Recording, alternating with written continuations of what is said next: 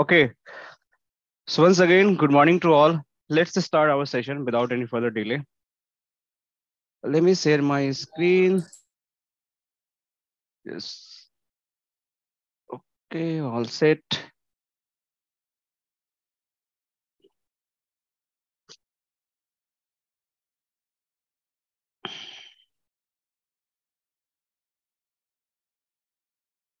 Okay. Hello, So all. Good morning. good morning. Good morning. So I hope my screen is visible to everyone, right? Yes. Good. Let me see who all are missing still. Smith not joined. Okay, no problem. We can start. So I hope last week we have done discussion a lot of about the component of the SD-WAN. We discussed about solution of the SD-WAN, some advantage, disadvantage of the SD-WAN, right? Key feature of the SD-WAN. And additionally, we try to use a use case like what is the benefits over the SD-WAN and like what is the drawback over the legacy WAN technologies, right? So we have done discussion those all things in the last classes. So, in addition of that, also we explore everything about the controllers, like what are the controllers and why you use the controllers. Like we having a different controllers. You guys can see here, like the vBond, vManage, and the vSmart. And in addition of that, we try to understand about the cEdge functionality and the vEdge functionality, which is going to use on the data plane devices, right? And how they are going to make our life easy if I compare to the normal router आप अपने scenario. रोने का वो दिखा रही थी. मैं mute कर दे रहा हूँ सबको, right? So I can see people are talking. So how this is going to be make a control connection between the edge devices to the controllers and controller between the controller, how the routing is going to be used. So I believe everything we have done discussion in the past classes about all theoretical. But today what we are going to do that is a more interesting because in SD-WAN we should know the theoretical concept, but more of the things we should know that is a practical things, right? So if you don't know the practical, you don't know the run, you don't know how to run the commands, you don't know how to troubleshoot, how to the configure, and how we can see the live protocols behavior. So that is not going to make your life easy and comfortable while learning the SD-WAN technology. So first of the things, whenever you get the lab access, might be you will have such kind of the URL. So you'll get such kind of the public URL rack.guinet.com some port number. So you just have to put your username and password, right? So after putting your username and password, likewise I can put here my username and password. So you'll get some interface where you'll find might be the lab, which is March lab, right? So this lab is going to be used for the your lab. So you just have to open this lab, and after opening this lab, you'll get the interface of the lab. What I'm going to explain throughout the session. So this kind of the interface might be you're going to get, and after getting this kind of the interface, you just have to start from scratch the configuration. This lab doesn't have any single configuration, right? So this lab is completely empty. No single line configuration is available. So entire configuration of lab we will have to do together. So I'll demonstrate while doing the configuration, and you guys have to do by your own, right? So when I start doing this lab, so we also having some lab guides, right? So how basically, let's say suppose every command you cannot recall and like write in your notepad or your mind. So what I have done, basically prepared such kind of the lab guides. By using those lab guides, you can easily configure the, all the configuration of the devices. So I am going to explain step by step how it is going to happen. So this is my local lab, so I can use locally because it's a little bit good for me because I keep using. But for you guys, for remotely, you just have to use a URL. What I just explained. So this URL you just have to use. So everyone will get the separate URL, right? To just access this lab, and username and password will be the also separate. So before I start the class, right? As usual, I would like to understand from you all in last previous classes, whatever you have done in the last two classes, anyone having any question on those classes, right? About the concept, about the theory, about the idea of the SD-WAN, anything if you like to discuss, just let me know. I will happy to explain you again. So at least I'll be happy like you all are the same page and you having the basic understanding of the SD-WAN, key feature of the SD-WAN, why we should use. Let me start the recording as well. Uh, I just forgot the recording. So okay, so anyone having anything? Sir, we didn't get recording last You week. didn't get the SD-WAN recording last two class? Yes, sir. Really sorry for that. Let me check. Probably it should be there, but let me check why you not get the last two class recording. Okay. Anyhow, last two class recordings are available on the YouTube channel, but never mind. I will share. Definitely, I'll ask someone to share right away after this class. Okay. Anyone else having anything who not received that recording and all? So probably. Is this third class or? This is something, two class we have done the introduction about the SD-WAN. One class, last one, we have done architecture view, why SD-WAN and why we need to use SD-WAN in compared to the legacy WAN. So those comparison and the basic fundamentals of SD-WAN, we have done discussion. So this is, yes, we can say a second class. Is it available on YouTube? Is it available on the YouTube? Yes. Let me just see here on the YouTube.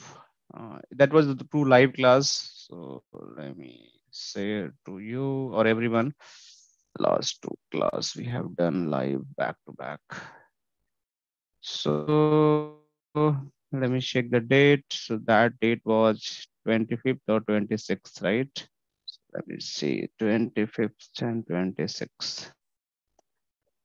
So 2 weeks ago, SD-WAN TLOC Extension. Okay, so this could be the one class. This could be the one class. Let me just see. Just let me see. Okay. Yeah, these two could be the live class. Yeah, these two could be live class. Let me try to share in chat so everyone can get that view. So this is one class. Additionally, I'm going to share the recordings, no worry. But I'm just assuming, yes, these are the, because less than 2 hours. So these are the last two class we have done. Yeah, so I just shared last two class detail on the SD-WAN, which happened on the live. So you guys can watch. All right, guys. So anything else we can have a discussion? Ali, yes, sir. You want to ask something? Yes, sir. Yeah, tell me. Sir, actually, in real time, in traditional networking, here edge device to edge devices, something site 1 to site 2, branch 1, branch 2, like that. Here we are creating tunnels, right? DM VPN tunnels, right? In this also, in SD-WAN also, we want to create a tunnel like this. Here yeah, so that's really a good question. Yeah, your question is really valid. So let me explain a little bit that. So what was happening in the legacy WAN? So if you're talking about the legacy WAN, so you just given an example about DMVPN, right? So it's a tunneling protocol based solution. Likewise, the VPN for which we use the IPSEC plus GRE also we can.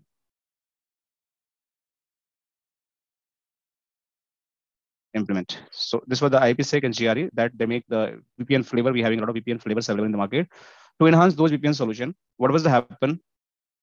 They design some kind of the solution which known as a DMVPN. So the idea was like, let's suppose one of my hub location. So all the spoke sites are going to make a tunnel via this hub location and they want to communicate, then they can go either via the hub to spoke or might be spoke to spoke. They're having a different phases available in the DMVPN.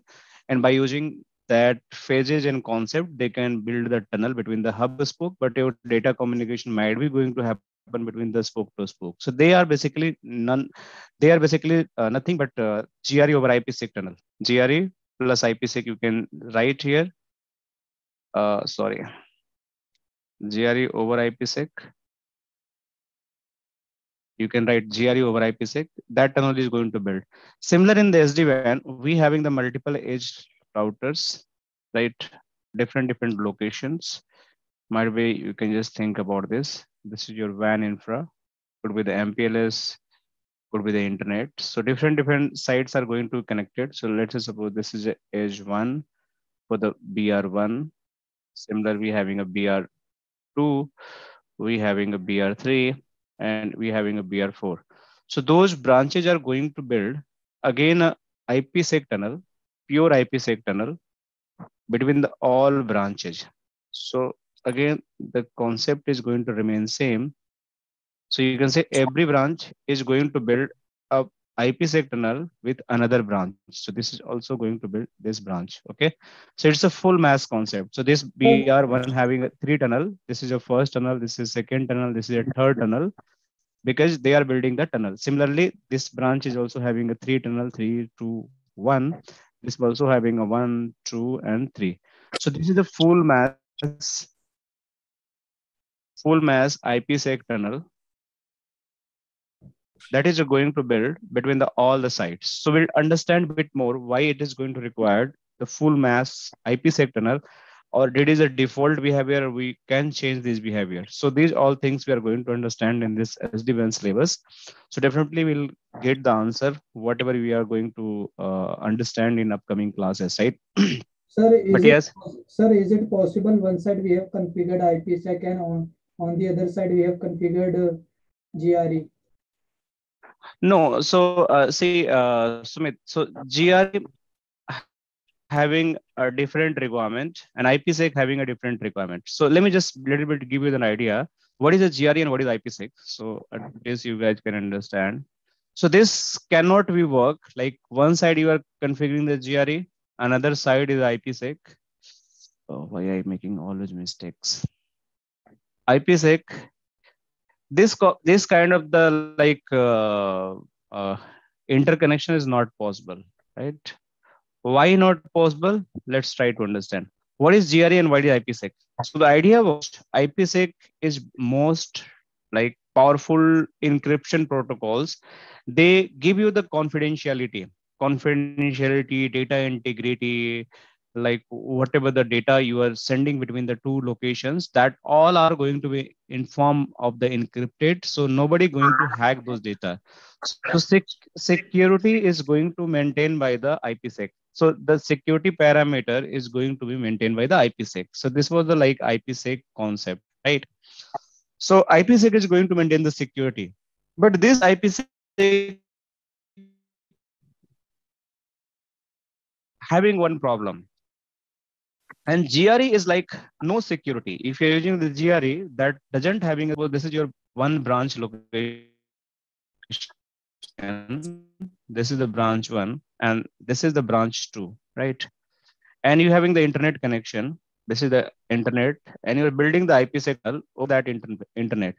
So this IPsec, if suppose it's a GRE, your LAN traffic can be exchanged between these two branches over the GRE tunnel, but these are the not secure communication. So this is one problem. So you can send the traffic, but it can be hacked, it can be manipulated, it can be snipped. So this could be the problem. But if you are going to use the same time as IPsec, this is the highly secure, and whatever the communication you are doing between these two branches, nobody going to understand those communication. But one problem is there in GRE, one problem is there in the IPsec. GRE is the very flexible protocols. You can run any routing protocols. If you wanted to run the BGP under the GRE, OSPF under the GRE, you want to run the EIGRP under the GRE, right? RIP under the GRE, it can be possible. But problem is that it is not secure. So it's a very flexible, but not secure. At the same time, IPsec is very secure, but not flexible. That means you can only run the unicast routing, like with the static route, you can just configure. You cannot run the BGP, OSPF, EIGRP and RIP in the IPsec. That is the main problem. So it's like very secure, but not flexible. Let me mute you guys. I can see a lot of noise is there. So yeah, so it's a very secure, but not flexible. GRE is the very flexible, but not a secure. So these were two having a problem. So to mitigate these two problems, what was the concept was done? Make the GRE over IPSEC. So once this two come together, what we have? We achieve the security plus flexibility. Both we having now. So now if you're using GRE over IPSEC, that means you can run the BGP, OSPF, EIGRP, RIP all together. And additionally, you can use the security. So this is how the idea was come in a picture. So always you have seen whenever you use the GRE never is going to be used for the plain communication. It always use the IPSEC.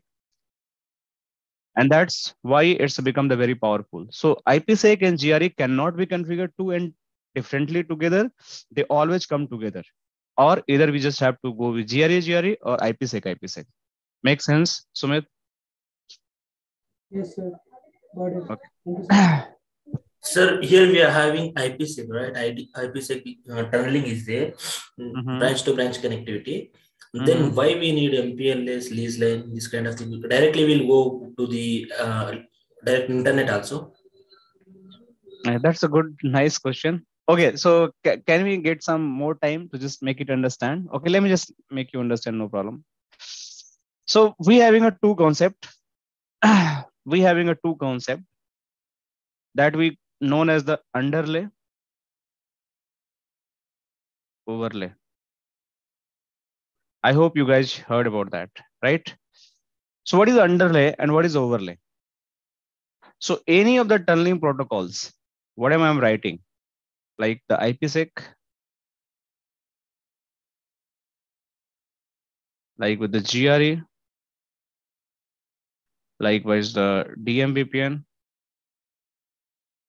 likewise the LIPS,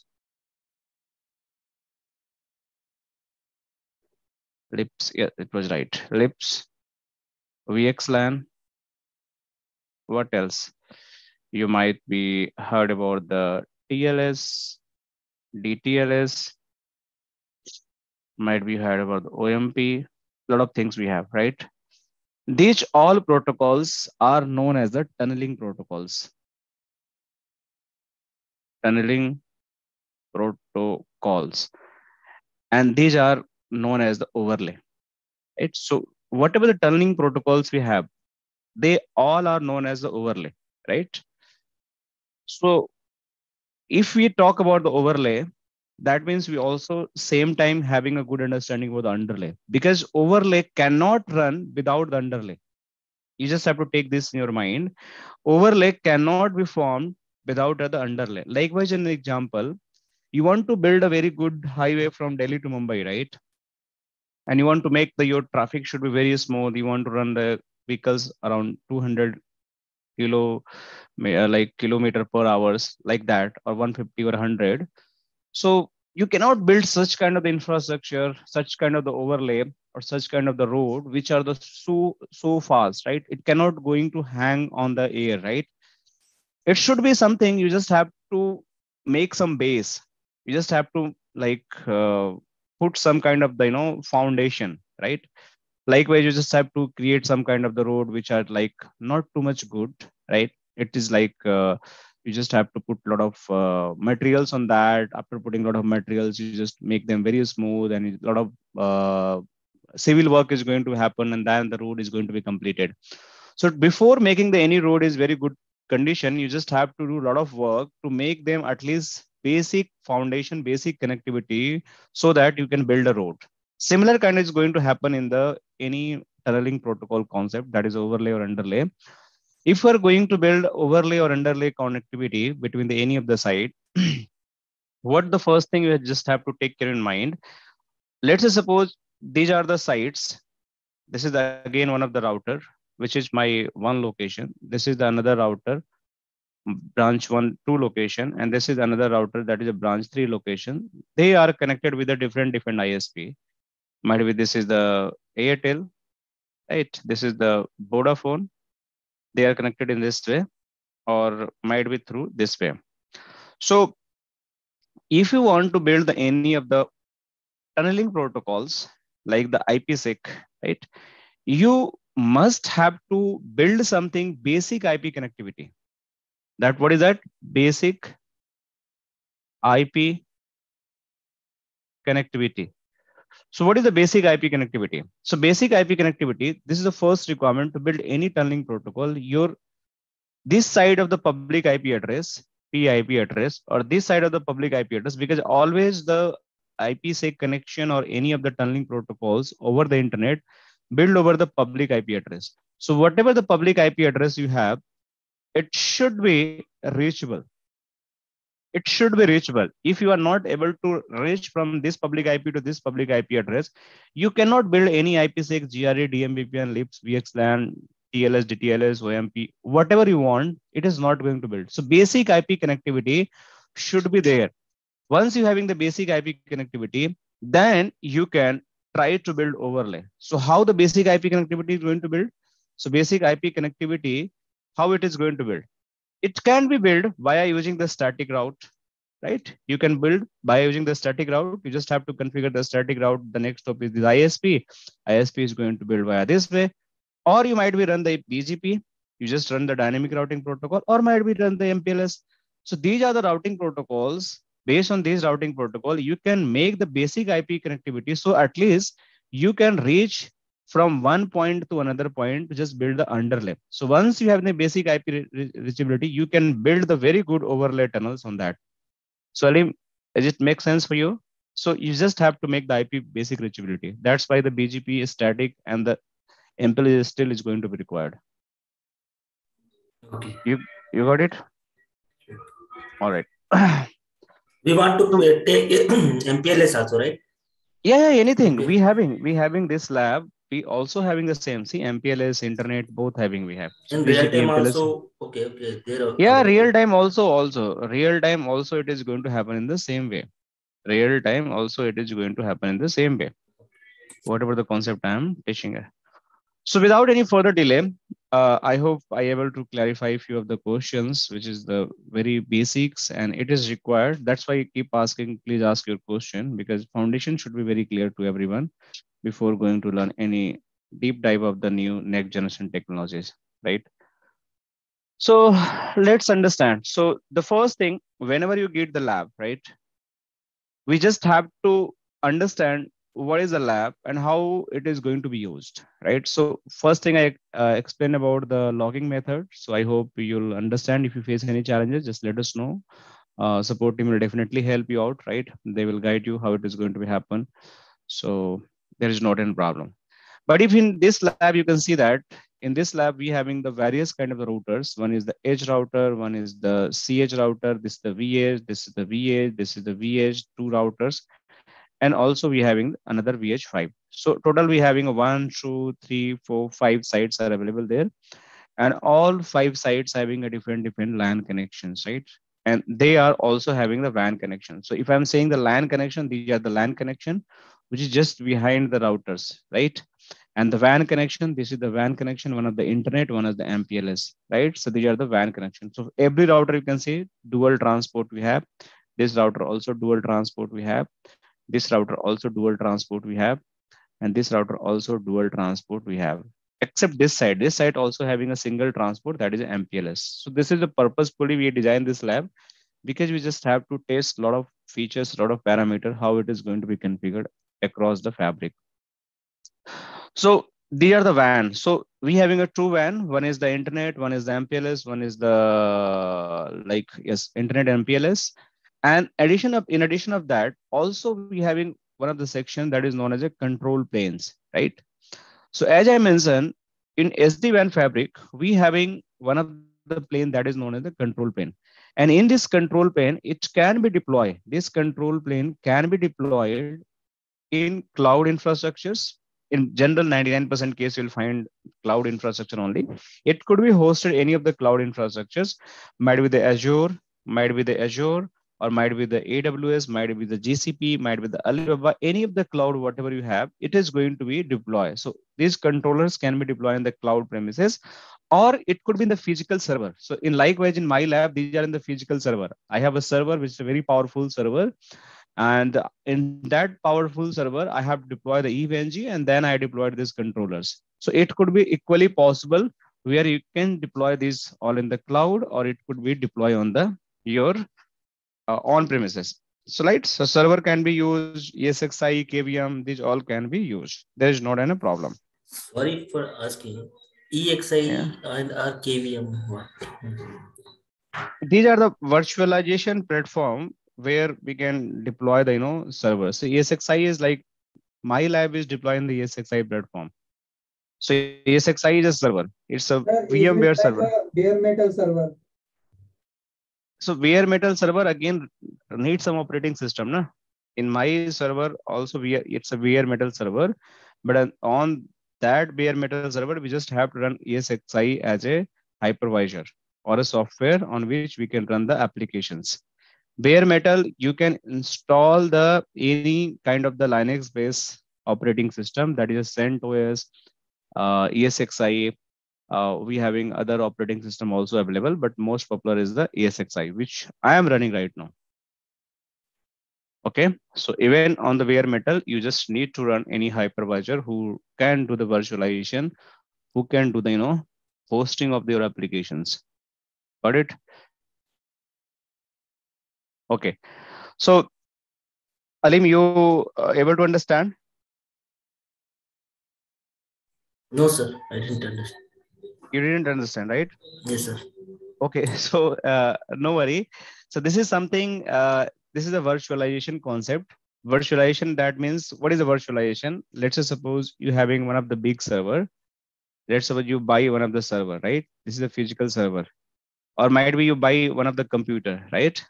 So that computer can be acting as a server. So computer is one of the hardware, right? So this hardware having the, might be the 1 terabyte storage, right? That is your database can be stored. Similar, you can put 1 TB RAM. So it's a very powerful, and it's having a third one, the very powerful processor. Processor is very powerful. So according to that, you having very good storage. You could having the very good RAM, and also having the very good processor. So if you want to build a 10 PC inside of your one PC, is it possible or not? Is it possible? You can run the EVNG, you can install the EVNG, and you can connect the 10 PCs inside of that. So they all PC are acting as a virtual PC inside of your computer. Means the big computers. So again, your computer acting as a virtual server. So similar is going to happen. You need to buy one of the physical server. If you want to use this kind of the controller deployments, you can need to buy the physical server. After buying the physical server, you just have to host the images there. And after hosting those images, you just have to use those hosting for your lab purpose. So that hosting is going to happen based on the hypervisor. Hypervisor is like, you just have to understand, it's like a system or mechanism where on the one of the operating system you can run another operating system where we can run that your specific application. These are the part of the CCNP syllabus. So if you don't know even the hypervisor is what and all, so if you get a time to just understand, so if you go in the CCNP ENCOR syllabus, you'll find that there is a very good topic where I just explain each and everything about the hypervisor and all. So you at least understand what is the VM, how the VM machine is going to work, how is the virtual switch. So those things are going to be covered in the here. So the virtualization, one of the chapter we have. In this chapter, we just have to know what is a hypervisor type 1 and 2, virtual machine and virtual. So once you understand this topic, probably you'll get all answers. Sir, but yes, as a AWS and Azure and Google Cloud are providing the cloud services, Azure is there also in the market. Azure, right? Services. You're talking about Azure, right? No, sir. As AWS or Azure providing cloud servicing, and VMware also provide this kind of services. VMware Cloud, they have an NSX Cloud, but I'm not sure how much they are in cloud provider department, but as they are dealing with the private cloud solutions. But public cloud, I'm not sure because I never heard too much about the VMware. But Yes, because right now every company having some kind of the cloud, platform, and VMware is like one of the core things which is dealing in the cloud infrastructure, developing the product. So I hope so they have, but I'm not sure I about that. was Okay. also reading their articles, EXI, VMware. So that's very time I noted there is some services. Mm. That's Their why services are definitely going to be used by the all service providers, but I'm not sure they are also cloud provider or not, right? okay, sir. Got it, sir. Okay. So what we have to do in this particular lab, let's just start. Already we have done 30 minutes discussion. So in this lab, we just have to bring the first controllers, right? So how the controller is going to build? So this controller is going to build based on the whatever the IP connectivity we have. So you can see one of the PC we have. This PC is keep getting IP address from the local LAN machine, and also means local network, whatever the internal infrastructure of the GuiNet. From there, this PC is going to automatically get IP address. But on this interface, we just have to assign the IP address, might be the 10 IP address. And one of the IP address .1 from 192.168.10.1 we need to assign on this interface, that is a vManage for the out of band management. So we can get access of the vManage first from this PC. Then we just have to connect this particular vManage with a switch, that is a data center switch, and this switch having the different connected with the system IP or might be the physical IP of this interface. For the vBond, similar we having system IP and physical IP address of the vBond, vSmart, and then root CA.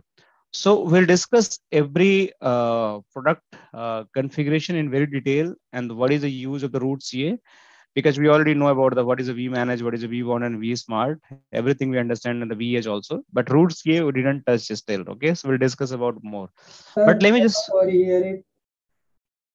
Hello. Sorry. I have Yes. query here. Sir, there is a control switch and we have deployed in a separate VLAN. We manage vBond, vSmart, which we keep in a single VLAN. And when we put this data to the internet or MPLS, so in the interface, gig 0, 1, and on that side, we will configure the inter VLAN. No. Wait. Let me just complete. Wait. We'll get the answer. Okay. Just wait for some time. Okay. So first, what we have to do, we just have to start the lab. Okay. So if I start the lab, my lab will be started. So you can start the lab from here. You just select all.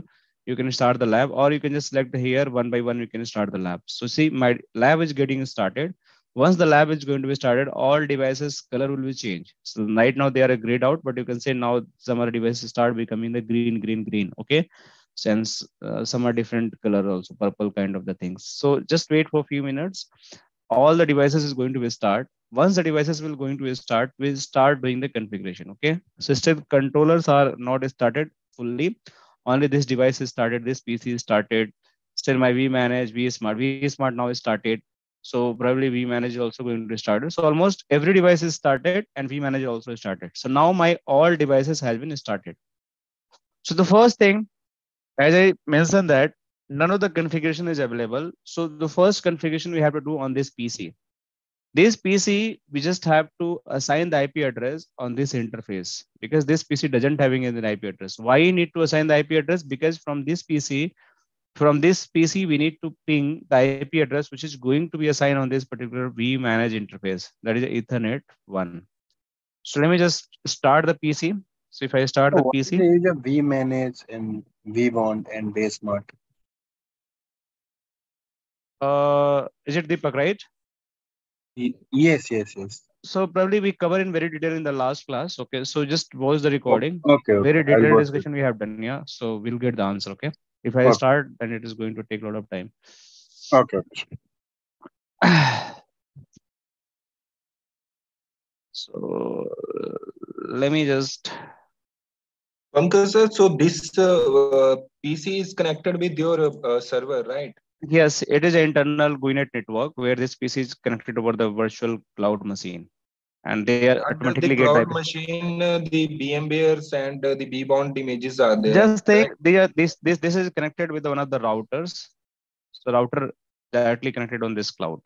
So next hop is a router. This machine. This machine next hop is a router. So here we're just having one of the router. but this is connected through the virtualization. You are right. That is a VMware and NIC card and everything from the virtual switch. So this is the router. You can say GuiNet router, right? And this router having some LAN IP address here. And again, this router having the WAN IP address here. WAN IP address. So WAN, LAN, and then finally this point of PC point of view, this is the acting as a WAN, but actually it's the LAN of the GuiNet, right? But this router having the actual public IP address, which is going toward the internet circuit. So now once you open the PC, your PC password is 123. You guys can note it down. Your PC password is 123. So you just have to put password in this PC is 123. Okay. So once you're done, your PC is going to be open. So once your PC will be open, what next? First thing you just have to verify I'm getting IP address for this particular interface or not. So how can I check that? So if you go in the CMD, it should get an IP address automatically because this PC also requires the internet connection. So let me just check. Without internet, some of the things we cannot test. So if I'm going here, IP config. So see this interface. Oh, this some of the interface already getting the IP address. Which lab I open? Let me just check it. Did I open the right lab or wrong lab? Let me just check it. I should open the March lab, right?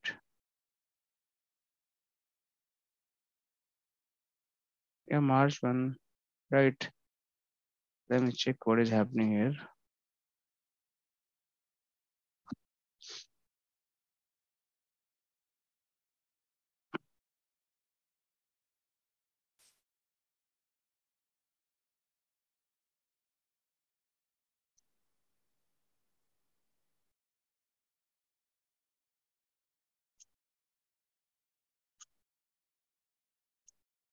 Okay, there is some error. Let me just fix it. Let me just check this one first. What is happening on this one? Okay, so they somehow they having some kind of. Let me just wipe this all nodes. They having some kind of a configuration. I don't want to use any configuration, so I can wipe these nodes. So this configuration is going to be fully erased.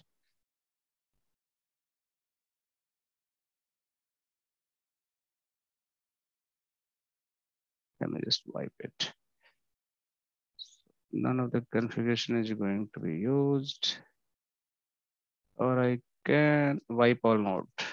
So I can wipe all on node. So if there is a legacy configuration, they are going to be all removed.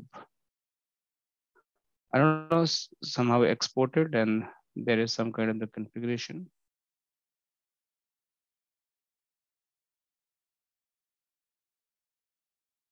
So let me just open this PC again.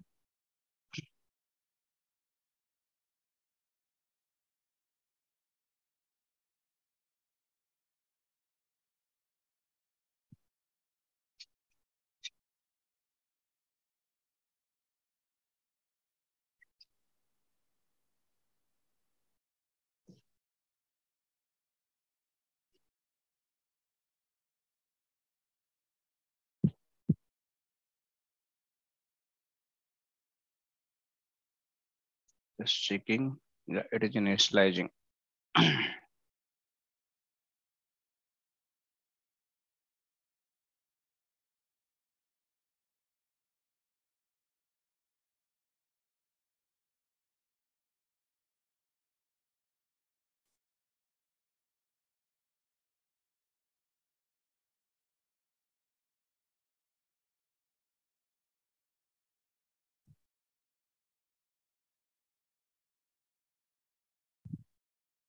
Okay, so let me just log in it. 123, username and password. Username is OVI, password is 123.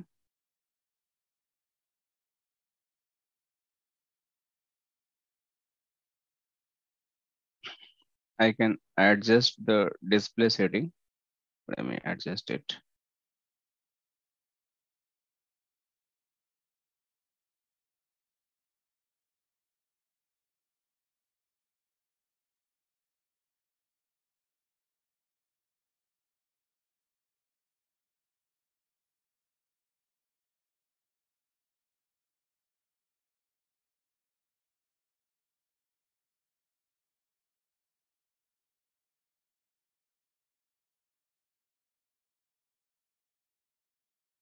Okay, so I'll go it again and I will just try to check again the IP address. And now should not be IP address anything except the Ethernet 1. So you guys can run and you can see this is the IP address, which is the assign on this interface. Let me just show you. So local area connection 2 having the one of the IP address. So 2 is just, this is 1, 0 is 1, and this is 2. So 2 is this one. So 2 having this IP address, automatically they have taken from this cloud. But 1 is something no IP address. It's a PIPA IP address, right? So there is no IP address on the Ethernet 1 connections. We just have to assign the IP address. So how the IP address can be assigned? This IP address should be 192.168.10.10. So how it is going to happen? So I need to go on the network, right? Properties.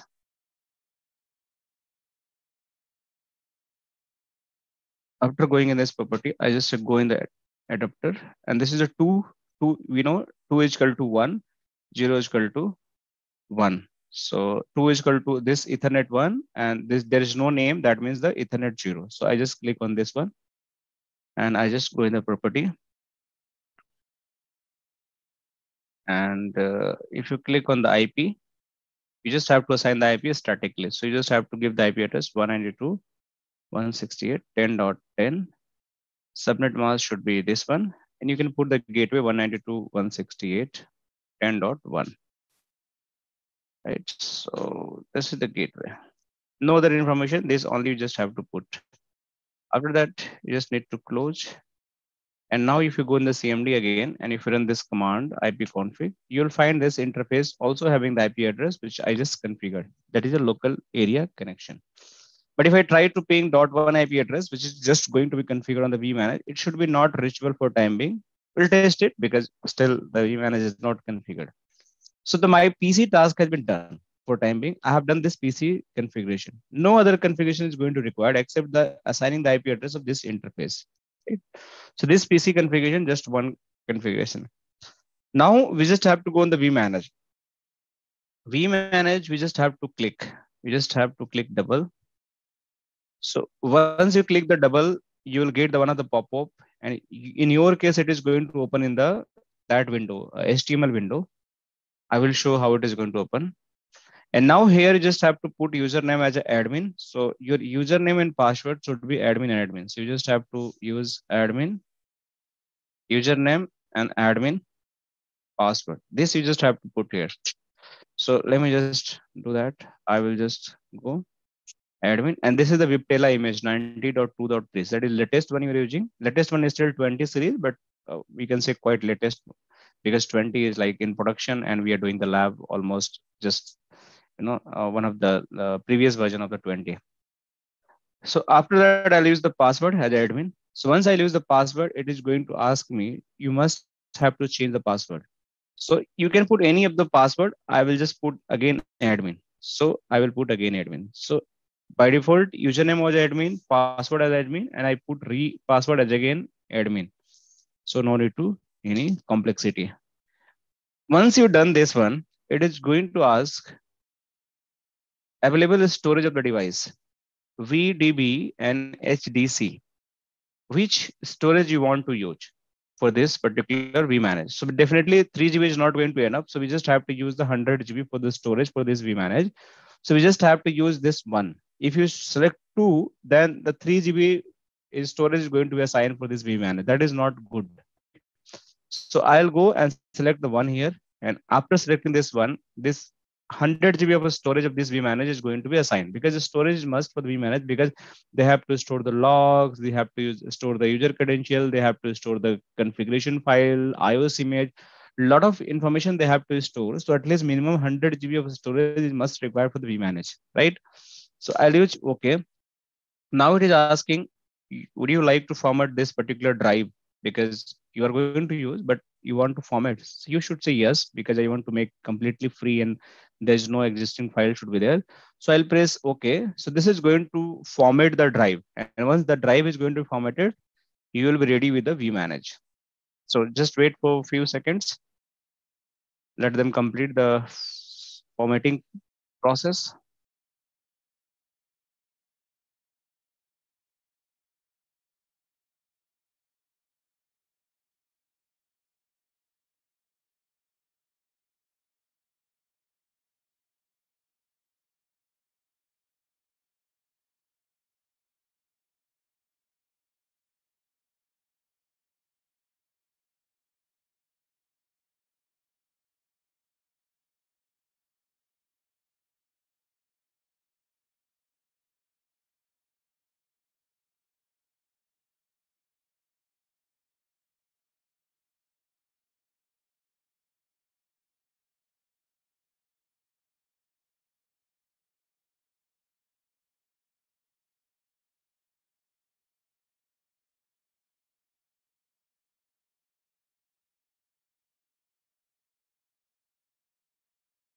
It will take some time to complete the process of the formatting. Then we'll get the again login prompt.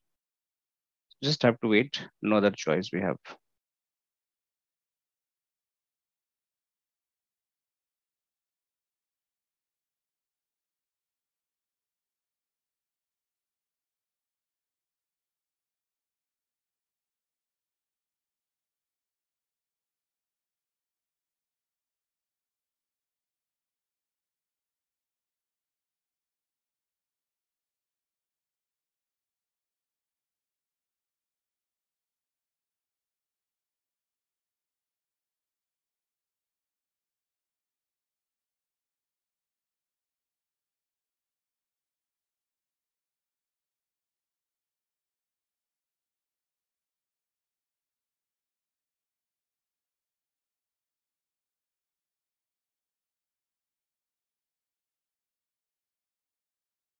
So now my format has been completed and we again having the login prompt here. So what we have to do now, we just have to enter the again username and password, that is admin and admin, to just continue the login process.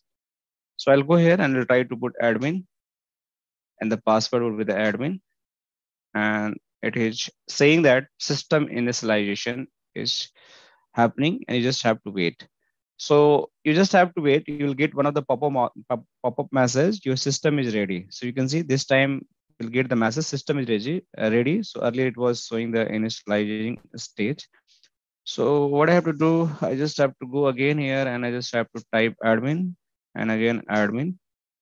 And now we are good. So there is no other steps is going to require to further do the processing about the booting and assigning the any kind of the hardware space or formatting and stuff. So everything has been done, and this step only going to happen with this vManage, right? vBond, vSmart, and vEdge is not required these steps because they're having a default space available in their memory.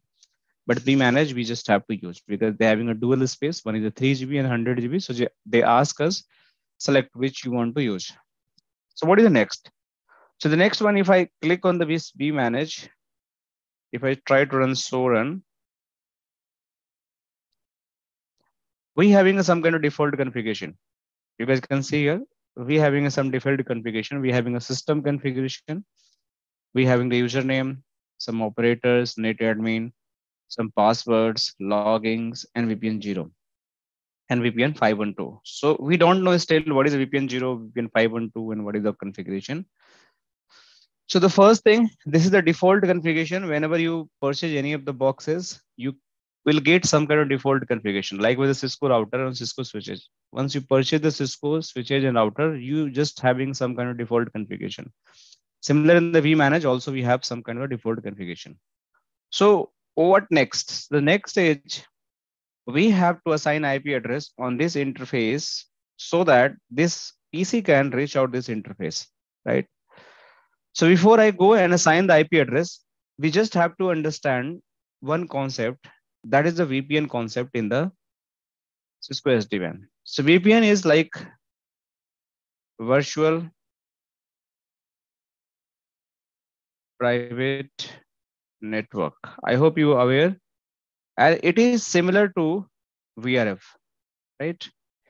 In this particular SD-WAN, similar to the VRF. So virtual routing forwarding. So what that means, the VRF, and what that means, the VPN. So we'll try to understand these all things in detail. So you can see by default, we having a two VPNs. One is So VPN. with the help of VPN, we are creating tunnels, right? GRE, RDM, VPN, this kind of tunnels. Yes, you can say without VPNs, we cannot create the tunnels because creating a tunnel, VPNs are going to be required. Yes, it is correct. So we'll see how it is going to happen, right? So you can see by default, we having a VPN 0 and VPN 512. So what is VPN 0 and what is VPN 512? So, and what is other VPNs? So total in this particular SD-WAN, we having a sort of 3 VPNs, right? Let me just write here. We having a VPN 0, we having the VPN 512, and we having a VPN which is start from 1 to 511, comma 513 to 6.5.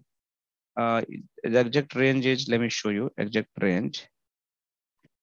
Let me just show you.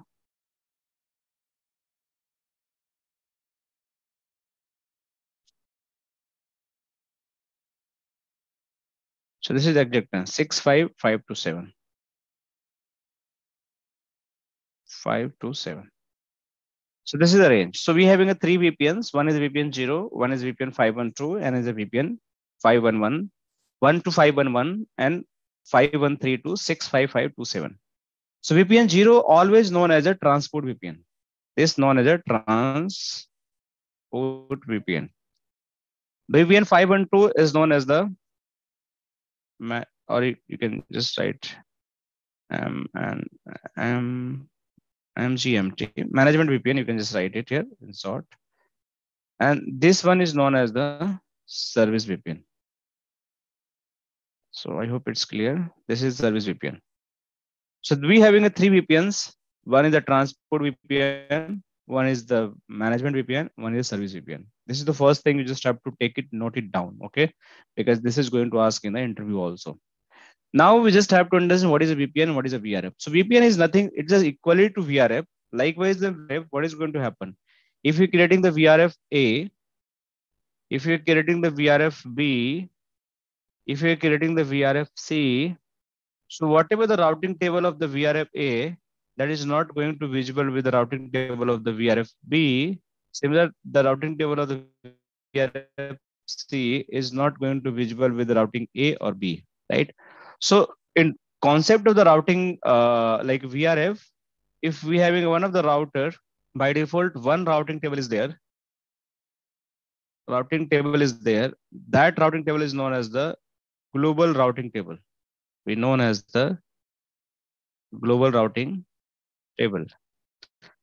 But when we want to split this routing table in the multiple routing tables, so we just have to use the concept of the VRF. So what is going to happen? Let's say suppose I want to split this routing table as it is. So might be this one will be my global routing table, but this one will be the one of the VRF A. This could be the VRF B.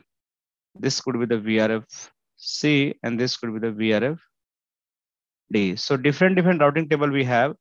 By using the different routing table, whatever we are going to go, whatever we want to segregate our routing table, that is absolutely possible. The same thing, same concept is going to happen in the SD-WAN.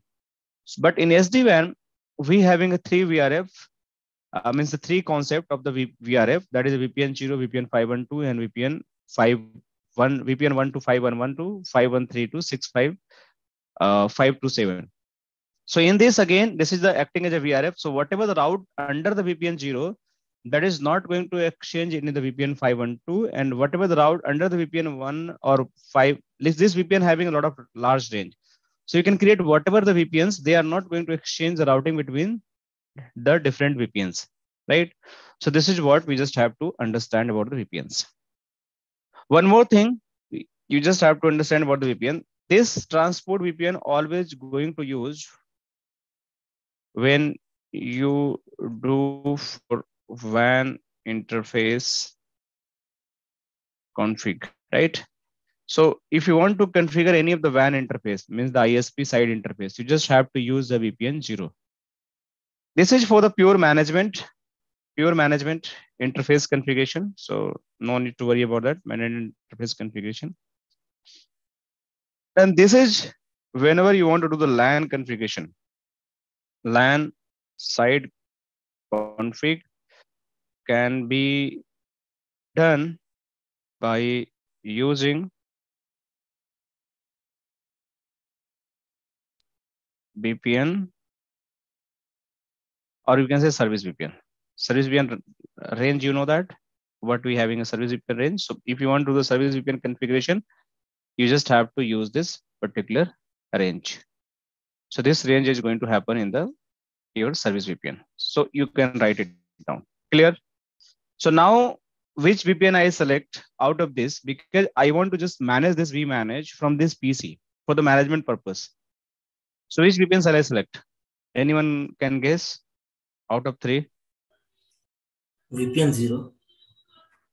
No. I'm just talking about. I just want to manage this vManage. I just want to use to Whatever do. service VPN means 51 112 this range, 513. 512 for management. Yes. So more precise, the 512 VPN is for the management. So I'm talking like we just have to take the management access of this vManage. So we just have to use the VPN that is a 512. Under this 512 VPN, we just have to configure this interface, because any of the interface you cannot configure directly. You cannot assign the IP address directly on the interfaces. So if you want to configure any of the interfaces, you must have to use the VPNs first, right? Either VPN 0, VPN 512, VPN 511, 12511, or whatever the range we have. But without, if I go here and try to give any of the IP address, let me just go here. If I want to go and I want to go like interface, see this command is not going to work. Interface, this interface I want to configure, ETH1. This is not going to work for me because this kind of syntax, it is not going to take. So you cannot assign any IP address directly to the any of the vEdge, cEdge, vBond, vSmart interface. To assigning the IP address, you just have to go either of this VPN first. So I have to go in the VPN. Might be I'm just trying to do the management configuration. So VPN 512. So if I am in the VPN 512 and now I am writing the interface, see this command is taking. Similar, if I am going in the VPN 0 and if I am writing the command interface, see it is taking. So whatever the interface ID you can give. Similarly, if I am going in the VPN, likewise the 511 or VPN 1, VPN 10, this is a part of the service VPN. So VPN 10, and if I'm typing the interface, it is taking. So any of the interface configuration, if you want to do, that always going to happen on the VPNs, not directly on the interface. So what I have to do, I have to go on the interface that is a 512 interface. The VPN, the 512 VPN interface. Why I have to go 512 VPN interface? Because I just want to manage this particular vManage from this PC. So here I go the configuration and I'll type 512. And now I'll just use the interface. What is my interface ID? So I have just write actually ETH1. So I just use ETH1. And then I need to assign the IP address. So what is the IP address of this interface? So IP address would be 192.168.10. Yeah, 192.168.10.1/24. So you just no need to give an subnet mask. It will always take in this format IP address, no subnet mask. So subnet mask always going to take in the slash notations, CIDR format. And then you just have to put no shut. So this configuration has been done. But even you've done this configuration, you just have to use one of the command that is a commit. If you not do commit, this configuration is not going to be, populated. This configuration is not going to be populated. So you just have to commit it here. So once I've done the commit, my configuration has been done. So if I'm going to run the show run command again, you will see one of the IP address has been assigned on this particular interface that is known as the management IP address, right? Make sense? So now I have this PC having the IP address, this one, and this interface having IP address of this one. So let me check from this PC, am I able to ping this IP address?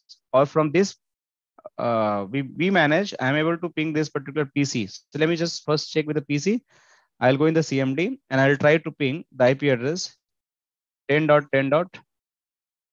Let me just put 192.160.10.1.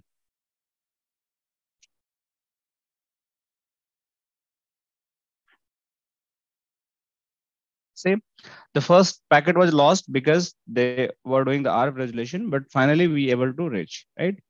So we able to ping. So I'm able to ping from this PC to this vManage. Similarly, from vManage to this PC, I need to ping. So how can I ping? So if you try to command a ping, and if you try to put the IP address .10, which is the PC IP address, it is not going to work. It is not going to work. And you can see you are getting one of the error. Ping is in the VPN 0. See, this is an important log you can see. And it's saying your ping is going on the VPN 0. So what that means? That means whenever you do the ping, default you are putting the ping and the IP address, it will always try to check under the VPN 0 whether this IP is configured or not, whether the routing is available or not for the destination, right? So always it will go by default in the VPN 0, but we are trying in the VPN 512. That is a different VRF. So similar, we just have to use the VRF. Likewise, the global routing table, whatever we ping any of the network without any VRF, so it will take the global routing table. Similarly, it is going to take the VPN 0. So we just have to use the ping, and then you just have to use the VPN 512. And then we just have to give the IP address. So if I'm pinging now, say ping is VPN 512, but the ping is not working. So ping is not working. That means there is an issue with the connectivity. The answer is no. The ping is not working because in this particular PC, we having the firewall defender enabled. So we just have to disable that. So how can we do that? Let me just go there. You just go in this firewall, right? After going this, you'll find this firewall properties. And here is the allow. And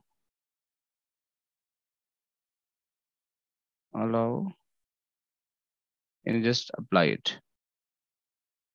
So your firewall defender was disabled somehow to ping one, and now it is enabled. And once done, you can see start this pinging. So now you having the full confirmation. This PC can able to reach this, and this is able to reach this. So both way the configuration we have done for the ping. So now we just done the ping. So what next? So what the next step is, we just have to take the GUI access of this particular vManage. So how can we take that? Ping is start working. So you just have to go in the browser. Let me just go any of the browsers, likewise the Chrome browser.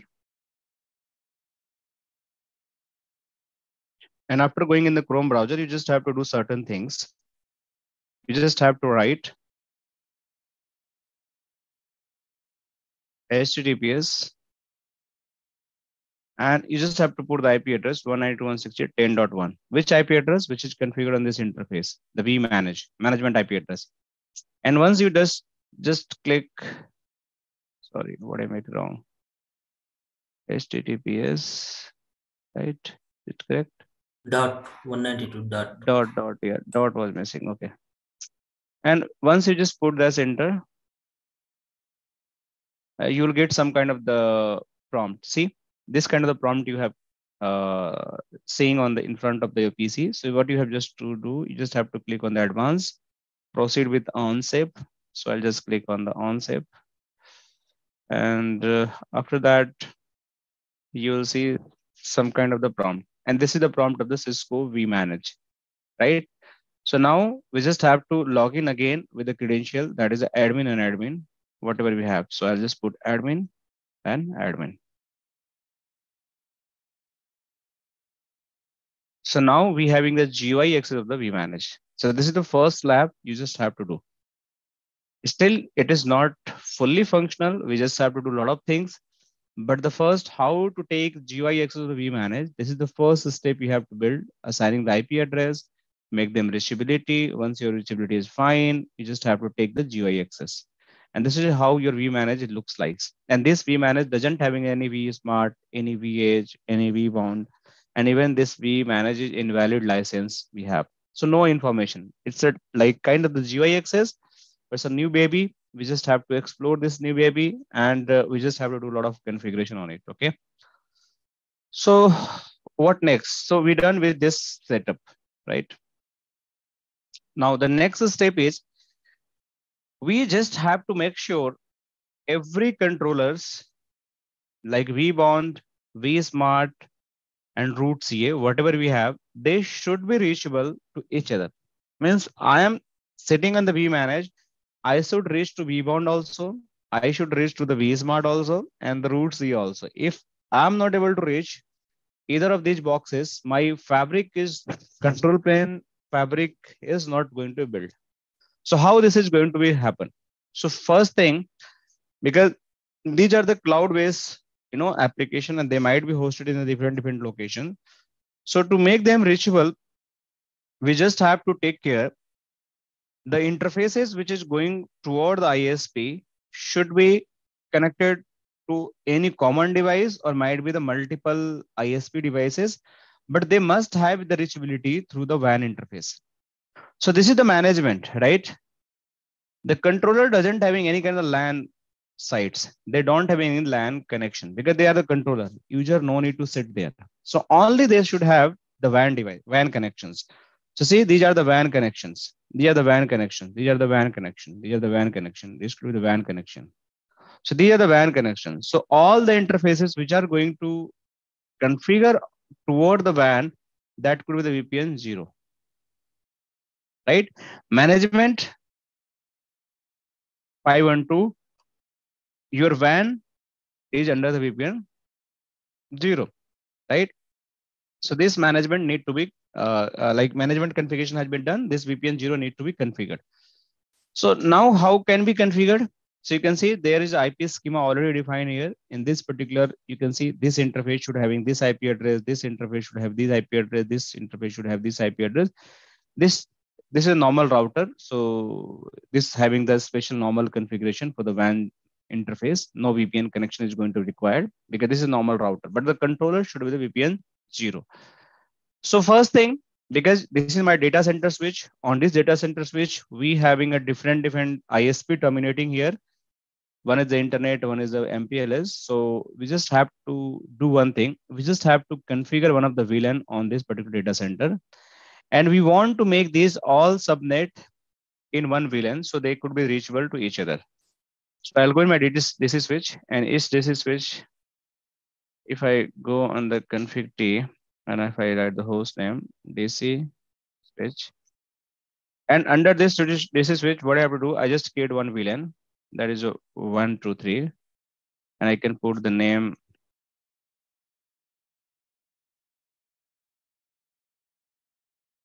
controller VLAN. I can just put this name. After doing this VLAN configuration, L2 VLAN creation, I'll create one interface VLAN 1, 2, 3. And here I will assign the IP address, this one, 123.10.10.1. So let me just IP address 123.10.10.1, 255.255.255.0, and no shut. So this has been done and do right. Before I do right, what else? So we created the SVI, we assigned the IP address, but the ports which is going toward the controllers, on those ports, we just have to pass this VLAN, right? So they having all are the same segment, same network, same VLANs.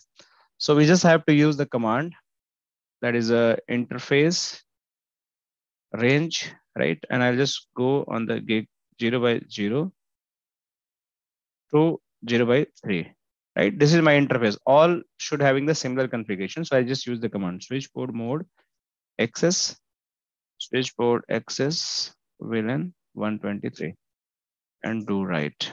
So this is what I have done. So now these ports are part of the 123 VLANs. I created the SVI on this particular switch. So show IP interface brief. Let me show you. This is the interface VLAN, and after you can see any of the port configuration. So you'll find some kind of a configuration. See this port having this configuration. If you go one port, this one having this configuration. If you go on the 2, this one will have this configuration. And if you go on the 3, this one having this configuration. So all ports having a similar configuration and we are okay. So now I have done the DC side switch configuration. No other configuration is going to require. Now again going to the vManage. And we just have to configure which is toward the ISP. So they are under the VPN 0, right? So what we have to do, we just have to go on the vManage. And here now for the VPN 0, we just have to go on the VPN 0 interface. So let me see, it's showing my internet is unstable. Let me check.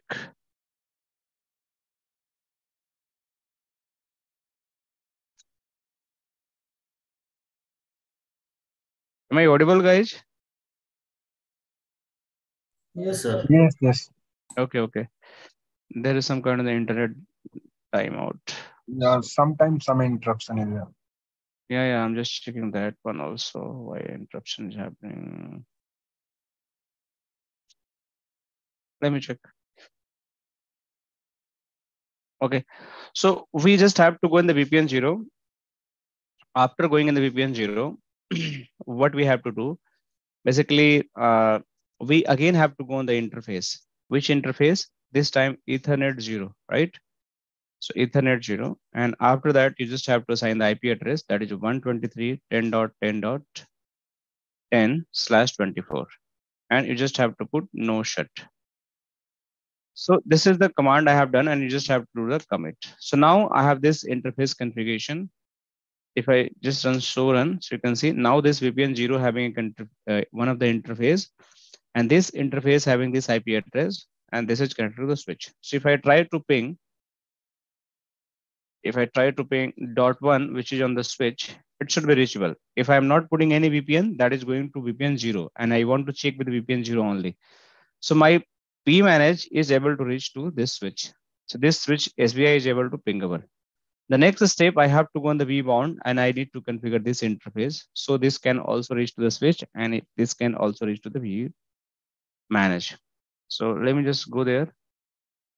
I can go in the vBond now. Here I'll go and I'll just use the admin. I'll go here, use the admin. It is asking to change the password. I'll change the password. So one thing you just have to take your mind, vBond is nothing. This is the having the image of the vEdge only.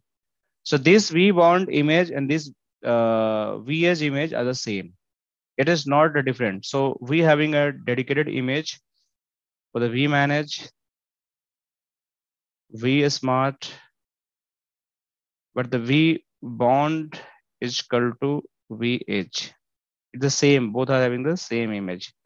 It is not going to be changed. So vBond and the vEdge image all are always going to be same. Only the name is going to be changed. So that's why once I log into the vBond, you can see it is showing the vEdge image name because they are the same. Only one command we just have to use. By using those commands, this vBond is going to be converted as a vEdge is going to be converted as a vEdge. So those commands will use later. So first, let me change the host name so you guys can understand. So host name always going to change by the system. You have to go in the system, and host name I can make as a vBond.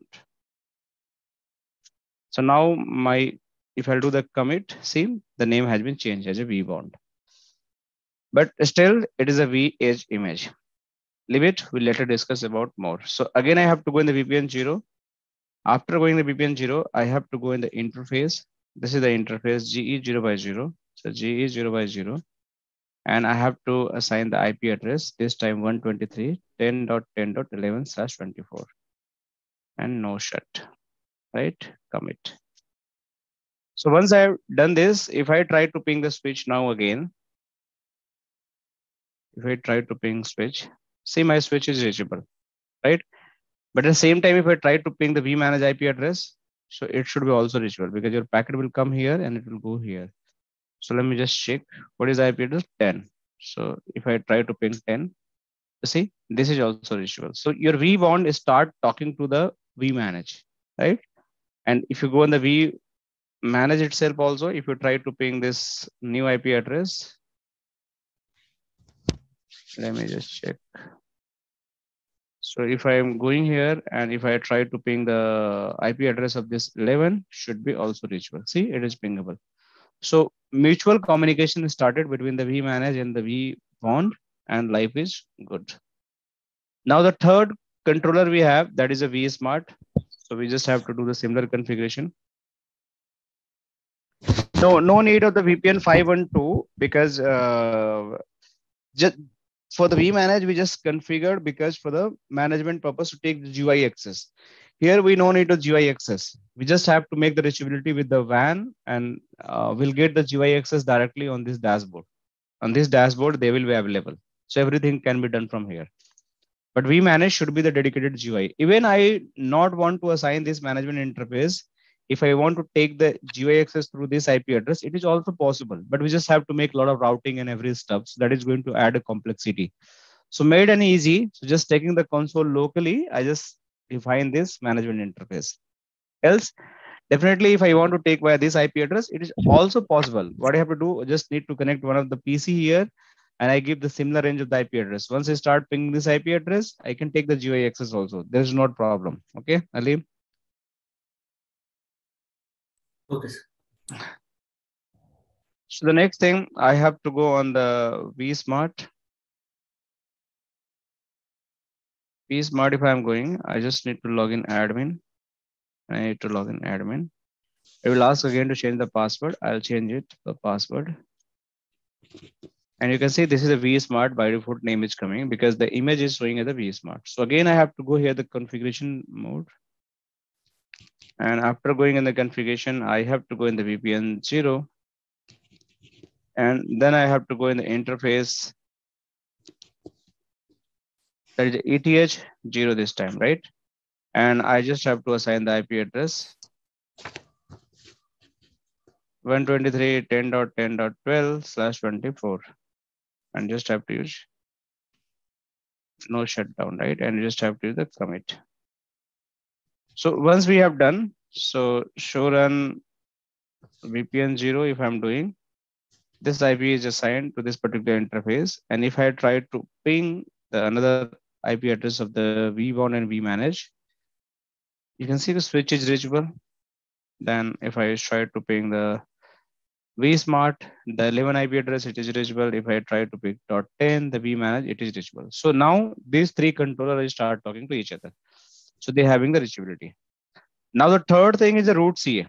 The last one is the root CA. So this is a normal router, and we just have to make the reachability likewise a normal connectivity. So let me just do that. So if I am going here, I'll just put no.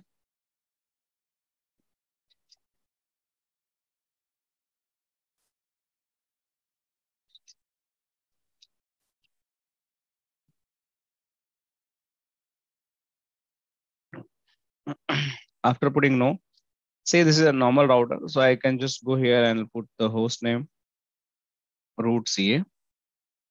We'll discuss more about that. What is the root CA?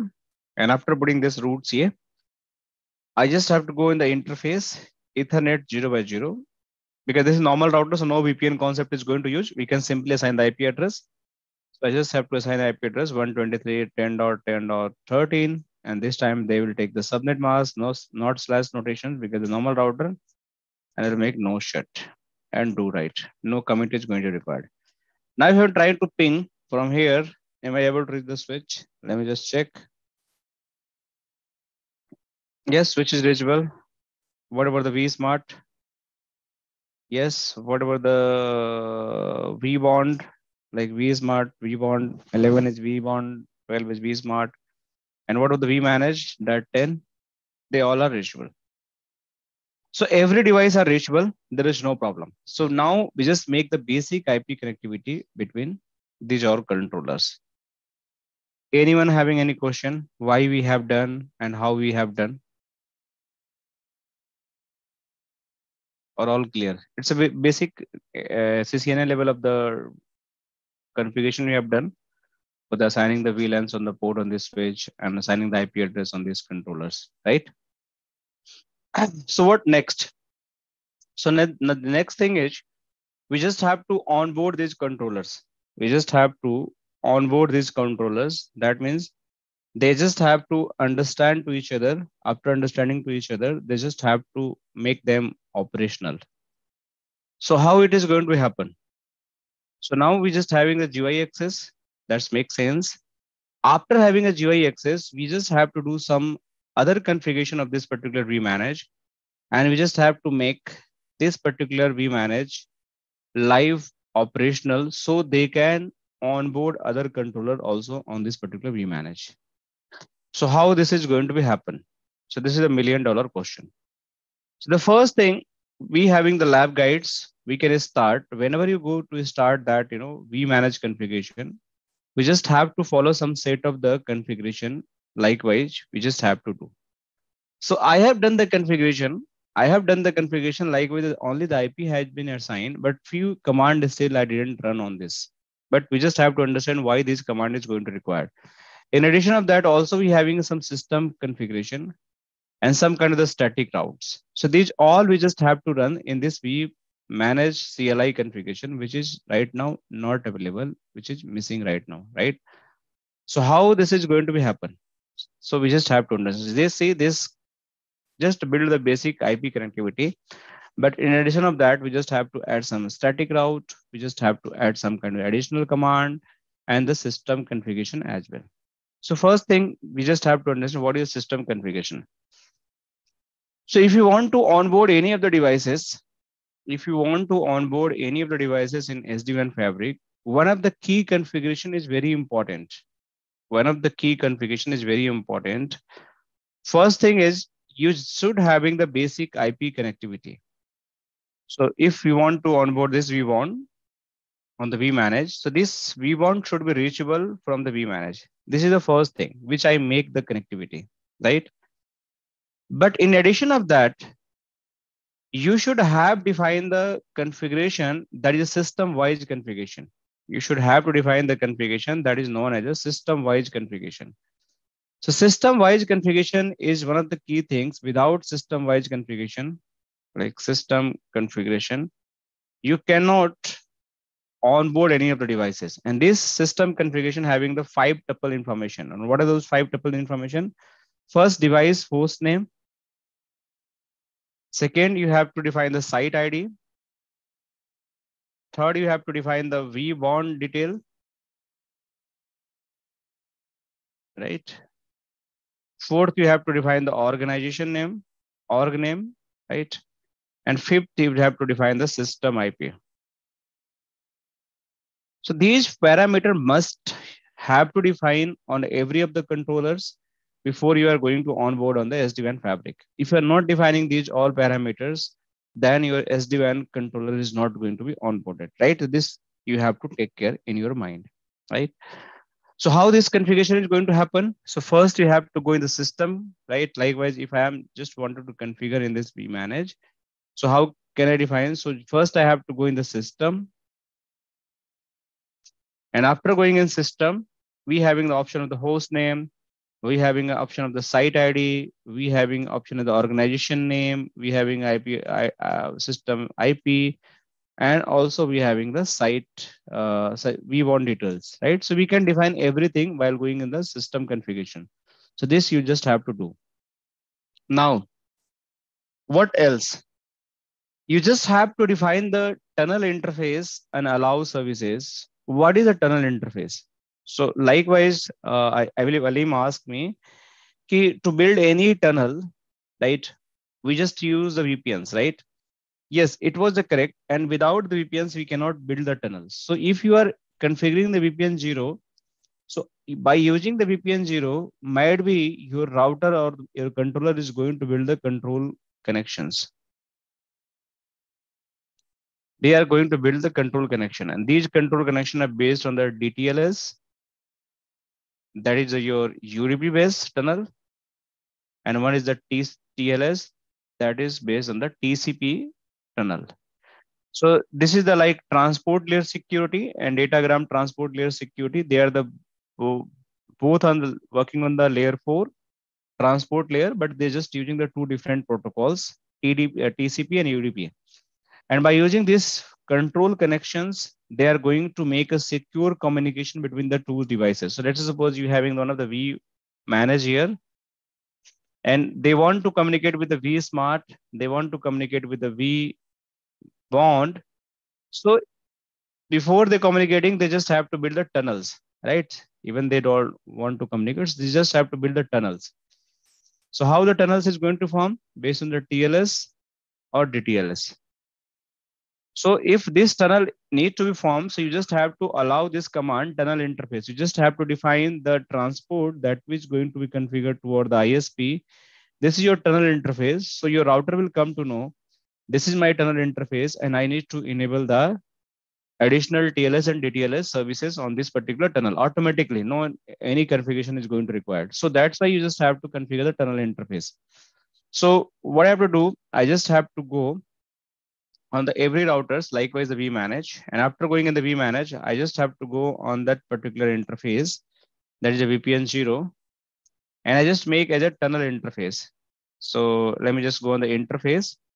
That is the interface ETH. What is the interface? ETH 0. And after going, I'll just make a tunnel interface, and then allow services all. Let me just tunnel interface, allow services all, and the commit. So now my configuration has been done. We'll talk more about the static route later stage. It is just still missing, but for timing, I just make as a tunnel interface, and that's all. Similar, you just have to go under your vBond, and also you just have to go on the interface of the vBond. So let me just show run VPN 0. And this is the vBond, and this is, you can see already tunnel interface, but few services are allowed, not all services are allowed. So what I'll do, I'll go in the VPN 0, and I'll just go in the tunnel interface and allow services all. So if I not allow services all, might be my FTP services is not going to work, might be the BGP services is not going to work, my OSPF is not going to work. Some of the feature is not going to work. So better you just allow everything, because we're in the lab. So at least nothing is going to be blocked. Else we just have to specific allow the services. So we won't be done. Now last one is the vSmart. Can I ask you something? Yeah, please. Earlier you said here we are using IPSEC, right? A tunnel creation for the IPSEC, right? One drawback also you said, sir. The drawback is here we are static routing only we are using. What? Earlier you said in GRE plain text is there, but here we are having the allow all services, BGP, OSPF, everything. But in this IPSEC only we are using static routing. You said, I think. We are allowing the services, but we are not enabling the BGP. We are just allowing the services, but we are not enabling the BGP. You got what I mean? No, sir. Actually, in IPSEC, we didn't use this kind of these services, BGP and OSPF. I completely agree. So we are not using the BGP OSPF here. We are just using the services. Means we are just enabling that services. If we want to use the BGP, we can enable. So still we are not enabling. I'm just saying we are just enabling all the feature. If required, we can use it. But IPSEC definitely it is going to build the based on the whatever the parameters available in the devices, predefined algorithm of the SD-WAN fabric. On basis of those parameters, it is going to build. But here we're just enabling the services. Okay. You not understand still? Yes, actually, my question is, what is the drawback of GRE and what is the drawback of IPSEC? So GRE is like I explained, GRE is like it's not secure, but very much flexible, right? We can run the any protocol and all. IPSEC is very secure, but not flexible. Okay. What is the drawback, sir? In this, we can't use this kind of services. So in this IPSEC, if you're building the IPSEC tunnel, under the IPSEC, you cannot run the BGP. Under the IPSEC, you cannot run the BGP or any dynamic routing protocol. This is a drawback. Okay, under the IPSEC. Okay, under the IPSEC. I know again. Thank you. You okay? Got it? Yeah, no, I got it. So thank you so much. Yeah. But over the BGP MPLS, you can run the IPSEC. Understand? Underlay is your BGP OSPF, you can run the IPSEC. Thank but you if so you're much, running sir. the IPSEC, yeah. Thank you so much. Now it's clear, sir. Okay, got it. All right, so the things I was discussing are the vSmart. So vSmart, he is having such kind of the configuration. So I'll go here in the VPN 0 and VPN 0, I'll go on the interface ETH 0 and that tunnel interface. Under we required any protocol, right? Under IPSEC, we have any protocol in this SD-WAN? IPSEC is alone protocol. IPSEC is another. Okay, no need for the branch-to-branch connectivity. Any protocol is required. Branch-to-branch connectivity. No, nothing protocol is going to require. IPSEC not going to carry any protocol. Nah? I told IPSEC not supporting any protocol. But still we required, I think so. That's why No, nothing is going to require. Nothing is going to require. Just understand this. Understand. The bad road you created, that can use the OSPF, BGP, MPLS, right? Or might be the static bad road. Once on top of this bad road, you create the very good road, right? This is something is pure IPsec, right? So your underlay is never going to be, visible to everyone. What you're using inside the bad road is not going to be visible. The good thing is IPsec is running, and it is going to carry the data from this location to this location. But if you're trying to run under the IPsec anything like the BGP, OSPF, MPLS, it is not going to work unless you are just going to use the GRE again over this IPsec. So in our entire SD-WAN session, GRE is not going to use over the IPsec. Only IPsec alone is going to be used, or GRE is alone going to be used. Okay, so no dynamic routing protocol is going to be used. I'll explain later with the documentation so you can understand. Okay, Alim? Okay, sir. Okay. So now I have to just do the configuration of this vSmart. So this vSmart allow services and commits. So let me just show run. So this show run have done this configuration. Services has been allowed and the tunnel interface has been formed. Every configuration has been written here. You can see. So you can see in the vBond also. Sir, I have one question. Yes, please. If you want to use like a dynamic and we want also security purpose also. So that time we have to use like IPsec under GRE. Yes, means not under together. Means if you want to use the dynamic routing protocols, so one concept GRE over IPsec, GRE over IPsec. So what that means, GRE over IPsec. So you just have to build the IPsec, and then means they both are working together. They both are working together. So one is the flexible. So both having a problem, right? I have some kind of a strong area, and you having some kind of a strong area, right? But I have some kind of drawback, and you have also some kind of drawback. So if my drawback is your strong area, and my drawback is like your strong area, so together we can, build that gap. So this is the same thing they are going to do that. GRE having some drawback, the security was drawback in the GRE, right? So who give the security? IPsec. IPsec again having a drawback, they're not support dynamic routing protocol. So who is going to give the dynamic feature? That is a GRE. So they both feature is going to come together when we are going to use the GRE over IPsec. Okay. And I'm sure many of the engineers never understand this concept because they don't know. So it's very easy, but if you once know, your life will be always be happy because you're never going to be confused. This is the only problem.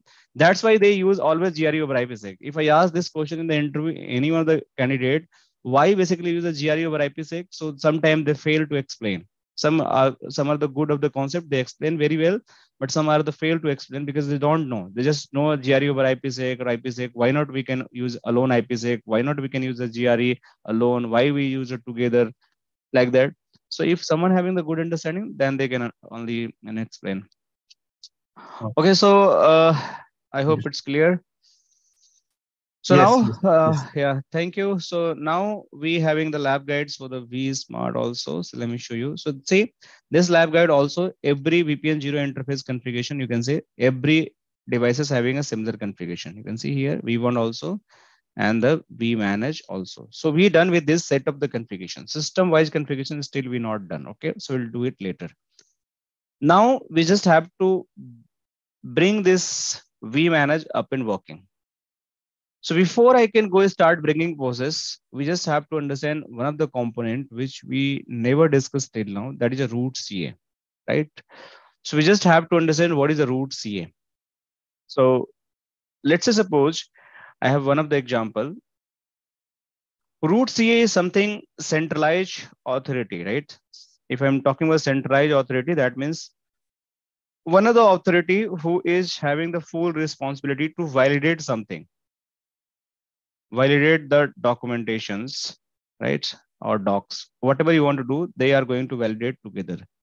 So how this validation is going to be happen, right? So the basic example you can think about, every Indians or every country citizens must they use the passport, right? So once you use the passport, who is going to issue the passport? Passport is going to issue by the government of the India, right? And government of India is going to issue with the help of the passport authority. And those passport is going to be valid across the world, right? And if you are going to fly any of the country from the India, other country will ask you the passport once you arrive there on the immigration process, or might be you landed with the flight. They will ask the passport, can you show your passport? So once you show the passport of any of the country where you landed, so they are going to validate the passport. They are going to validate the passport. How? Because they having a centralized database for India as well in their record. So they know every database of the India, what all passport they have in issue, what is the unique number, how can validate. So their system is going to validate.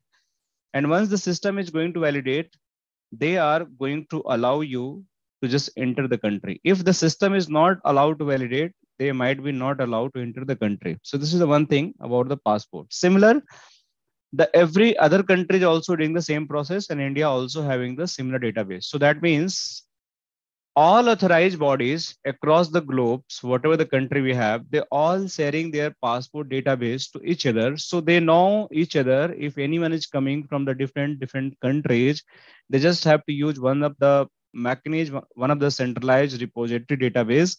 By checking those centralized repository database, they will validate you are the right person or wrong person. So this is an example.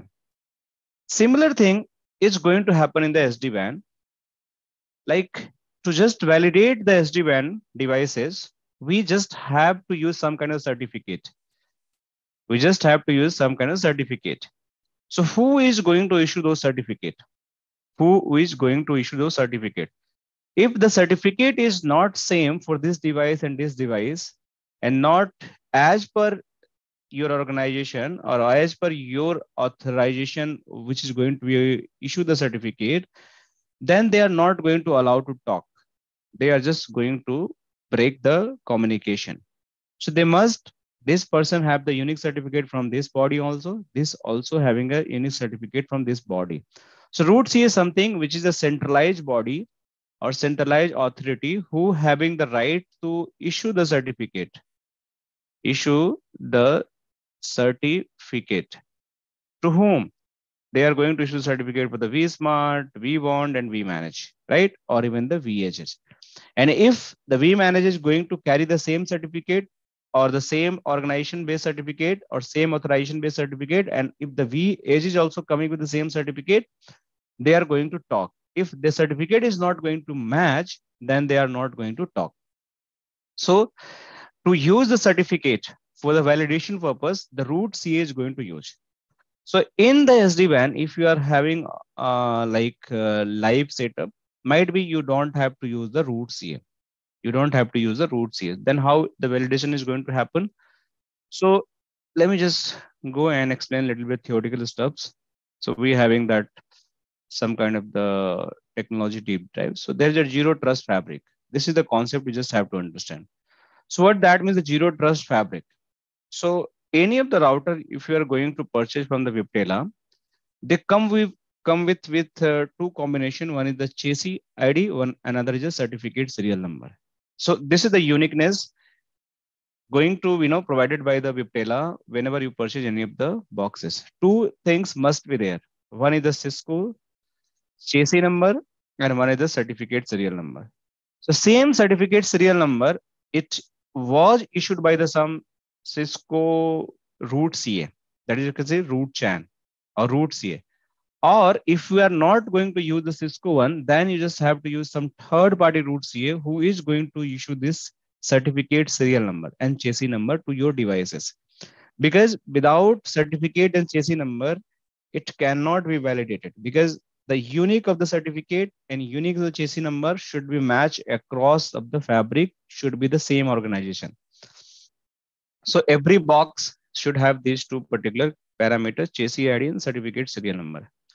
Once you have certificate serial number and chassis ID, then what next? So the next thing, the certificate, what you having in the box that are installed in the one of the tamper-proof module. There is one chipset available in the hardware. These all are talking about the hardware. They are going to install inside of the TPM chip. So if anyone is going to be manipulate, or they just try to hack those certificate, or they try to temper those certificate, the certificate is going to be destroyed. So this is how the TPM chip is going to be come in a picture, and that come with the every routers whenever you buy from the Cisco, right? So by using those TPM chip, the certificate is going to stored, and this is something is going to happen during the installation process or the manufacturing process. Once the box is going to be manufactured, during that time, this certificate is going to be stored, right? So it's not like that it is something after the manufacturing or something going to be externally like added on the box. No. And the certificate that is going to be stored here, that is signed by the EVNet. So EVNet is again a root CA, centralized authority. Likewise, the passport authority, EVNet is again a centralized authority who is going to issue the certificate. And based on the certificate issuance, the certificate is going to be signed by the your EVNet. So EVNet will sign the certificate, and after signing the certificate, that is going to be process and manufacture and store inside of the your box. So you can see, and this is the trusted by the control plane element. So that means the certificate which is going to sign and that is going to be stored in the VA, that is also trusted by the control plane element. That means whenever the certificate, this box is going to come and say, I have this certificate, can you just check? So they will say, yes, you are the valid one, because already we having a database for you. So this is certificate is going to be installed. Let me say there's noise. So what next? So after this certificate is going to be signed by the trusted root CA, and we having another root CA, that is a Symantec root CA. So if you not want to use this particular signed certificate, which is a trusted root CA, you can also use that, Symantec root CA that is going to use to validate the control plane element. That is going to use to validate the control plane element. So also we need to validate the control plane element. So that is going to validate by the Symantec root CA. And if you want to use, if you don't want to use the Symantec root CA, we having the alternative of enterprise root CA that each can be used to validate the control plane element, right? So this is the option we are using. We are not using this one, Symantec one, not we are using the EVNet one, right? We are using the enterprise root CA of the third option just to validate our control plane. So in my lab, we are using this root CA as an enterprise root CA. So this is something a third party, but still they having a authority to just give that, certificate, and that certificate going to be installed in the boxes. So this is about the root CA. Any question why you use? Yeah, I have one question actually. Usually in real-time scenario, what will happen? Will put the enterprise CA or default root server? So if you talk about in the production scenario, if you're taking the services from Cisco, that services is by default going to come from the Cisco itself. No need to worry about that. Okay, you no need to go and install the enterprise root CA and all, right? So they having the PNP portal, JTP portal, and that is going to by default integrated there, and it is just going to serve your purpose. No additional services, no additional kind of the enterprise root CA is going to be required. This is like what the live scenario is going to be happen. But we are in the lab, or might be if you want to use some kind of third party root CA, then you can use that also. But yes, okay, production. No. Okay, yeah. One more. One more. This one. In case this one we want this one on-prem cloud. Okay, on-prem or all three whatever the controller. So in this case, what will happen? We'll have to install locally this one root CA, enterprise root CA, or again you can use the same one Cisco portal. So if you want to install locally root CA, it is absolutely possible because you are using the on-prem. So your root CA should be the on-prem also, right? But in case you not want to use the on-prem root CA and you want to get some third-party root CA certificate, like with a different vendor keep providing chargeable certificates, Cisco also provide that. So you can get the certificate from there and install on your systems, like the system means the controllers or the edge devices, that is also going to work. But if you want to install the root CA locally, that is also going to work either way. But you just have to get the certificate from someone, and that certificate should be installed in these devices. Okay. See, let's consider we have one vEdge. Okay, that is a new vEdge, and we have on-prem setup, and we are putting on-prem root CA server. So, so how this one? Do we require to install our this one, what you call, certificate in vEdge No. manually? Yes, manually. That all certification is going to happen manually. If you are not having a Cisco portal, where is the everything is in the cloud, where everything is going to happen in the automatic. If you are going to use your on premises, right? On premises you are going to use.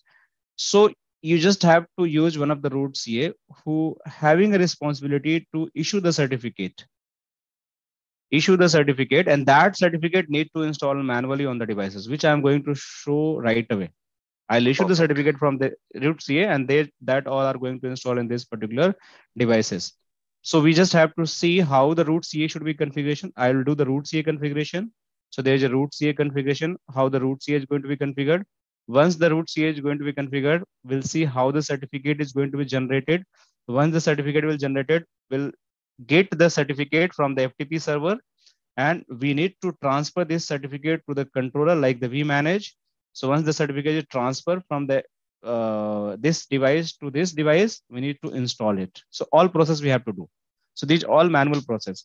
But if you having the Cisco license and Cisco controllers, these all step is going to be null and void. It will automatically going to happen. So we don't have to learn this. But this is something because we added in our course module, because you should know how the things is going to work in the brain, right? And how brain is going to be, work in the Cisco SDN fabric. So this is critical things we just have to understand. Okay, Kundan? Perfect. Yeah. So where I was talking about something about the certificate. Yes, anyone else having a certification, confusion, like why certification is going to require and what is the concept? Anything?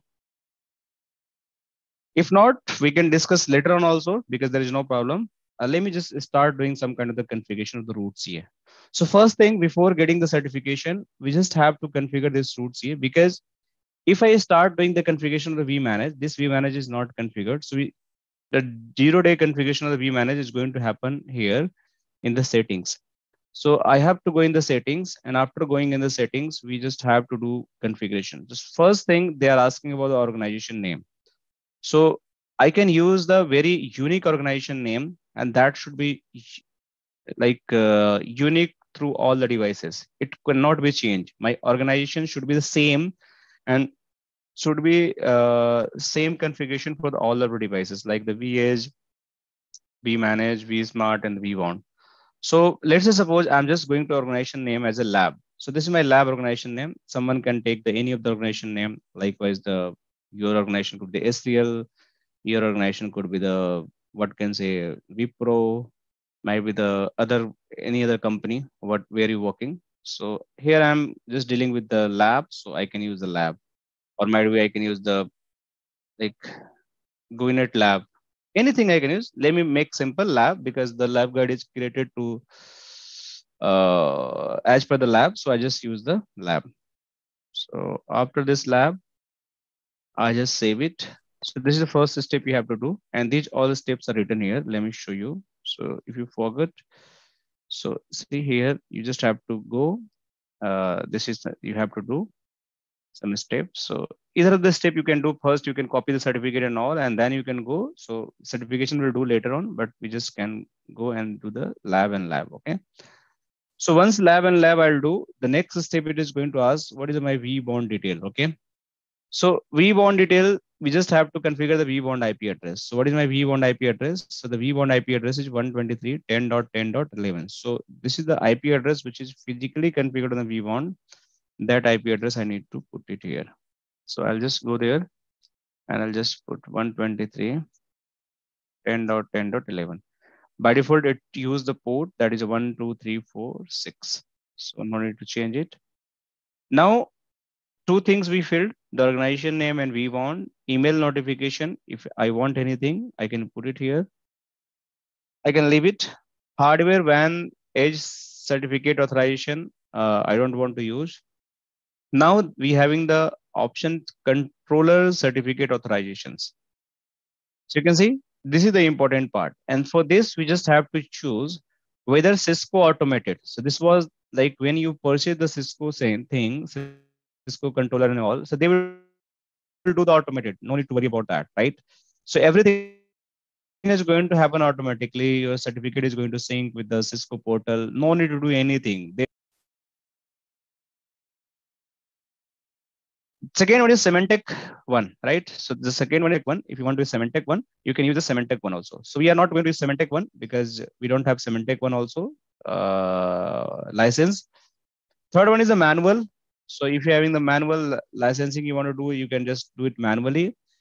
Third one, like last one is the enterprise root CA, which is the most common for the lab testing. So we are going to use the enterprise root CA. So this is the enterprise root CA. That means that is going to belong to my organization. And based on this organization, I just have to use the like configuration of the root CA. So how this is going to work? So they are asking for the certificate. So how I'll get the certificate? I don't have any certificate. Okay. So first I need to go and root CA and I have to configure the root CA. And after configuring the root CA, I just have to generate the certificate. Then I will use the certificate to just copy and paste here. Okay. So let's start from the root CA. So that's why whenever you do the lab, you just start from here. Let me just go there. So where is root CA? So you can see in the lab guide itself, this step are mentioned here. So before you do these steps, you just have to configure this root CA configuration. So here you just have to do root CA configuration. So every steps are written here. So you just have to go in the root CA. Let me just go. And this is my root CA. And after going in this root CA, sorry.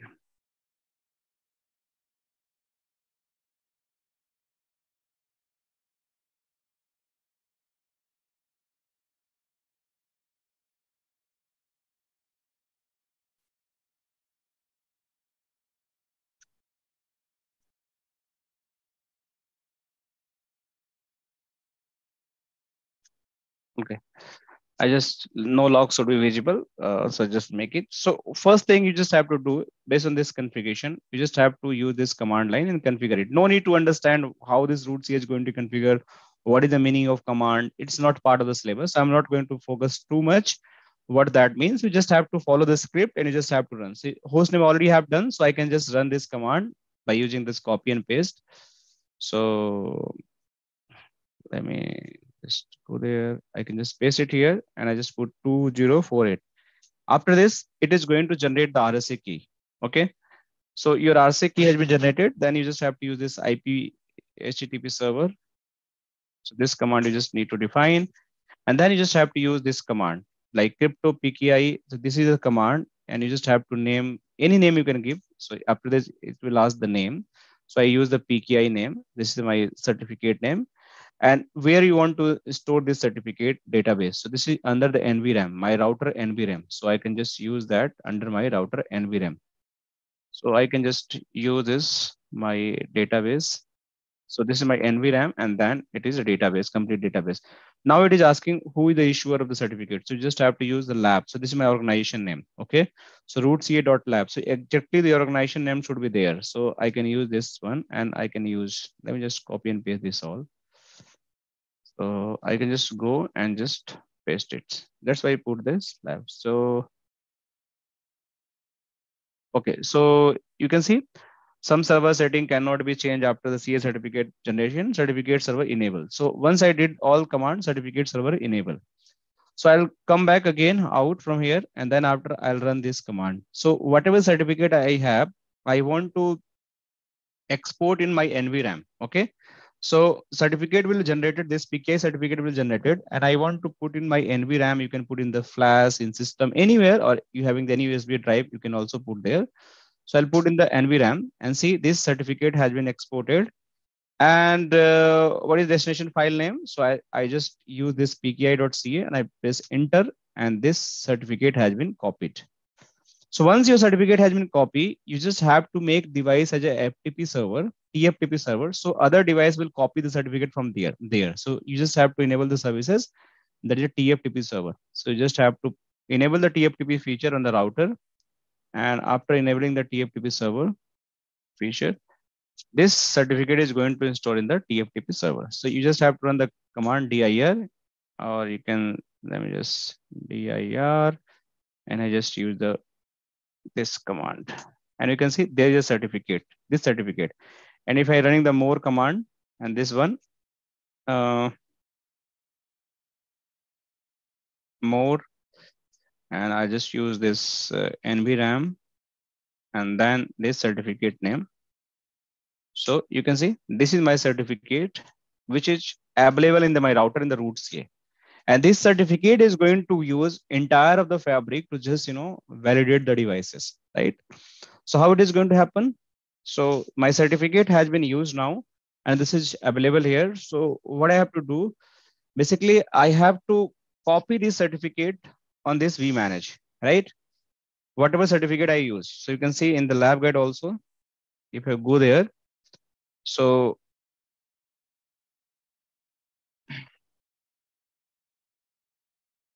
once you did this certificate stuff, right, you just have to go and copy this. And before that also, you just have to do what you have to do. You just have to go in the vManage, right? And the same certificate that you generated here, the same certificate, whatever you generated on this particular device, this need to be transferred through the FTP on this vManage. And once this transfer is going to happen, this certificate needs to install in the vManage. Once this certificate is going to be installed here, then it is going to use the private public key. And once you put the certificate on the GUI format, it is going to work you and it is going to support you. So to transfer the certificate, the first prerequisite, you should be able to ping this root CA. So root CA is already there. We have tested it. Let me just test it again.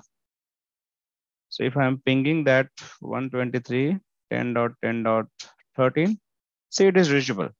And now we already make this certificate server as a TFTP server also. And under the TFTP, we just put it the, certificate information. So now we just have to copy it. So how can I copy this? So to copy this, you just have to go in the vcell Linux command. So you just have to go on the vManage, and after vManage, you just have to go in the vcell. Little bit complex process, but this is the one-time process. You just have to understand. Later process will be very easy. Okay. So you just have to go in the vCell. After going the vCell, this is the Linux TFTP command, right? So you just have to copy this TFTP command and you just have to use it here. And once you're done, the certificate will be copied from your server. If this command is going to run, your certificate will be the copy, but how you can validate? So you just have to run ls-l and it will show this certificate has been copied, right? And once you do the copy, this root CA will show some log, but you just have to enable debug TFTP, right? Events, right? Or TFTP packets. So let me just show log. If I'm showing, there is no log, right now. But once again, I'll do the copy. Let me show you. See, so this is going to trigger some log. Let me show you. See, this log has been triggered. You're sending some files, receiving some file, acknowledgement allows. That means the TFTP complete the transfer process. And you can verify the logs also in the debug format, right? So I can unstop debug all. And if you not see this kind of logs after enabling debug, that means your certificate not copying, and you also get some kind of timeout process. So my certificate has been copied. And if you see the certificate information, right, I'll again exit from here. And after exit, I need to install this certificate. So you just have to run this command, request the certificate. You just copied it. You just have to install root cert chan, install, and directly you just have to use the home admin, and the certificate name should be the same, which is just copied. So your certificate name would be the pki.ca. This is certificate. So you just have to install and see your certificate has been installed successfully, right? So show certificate installed. If you check that, there is no certificate installed showing right now because it's not validated still, right?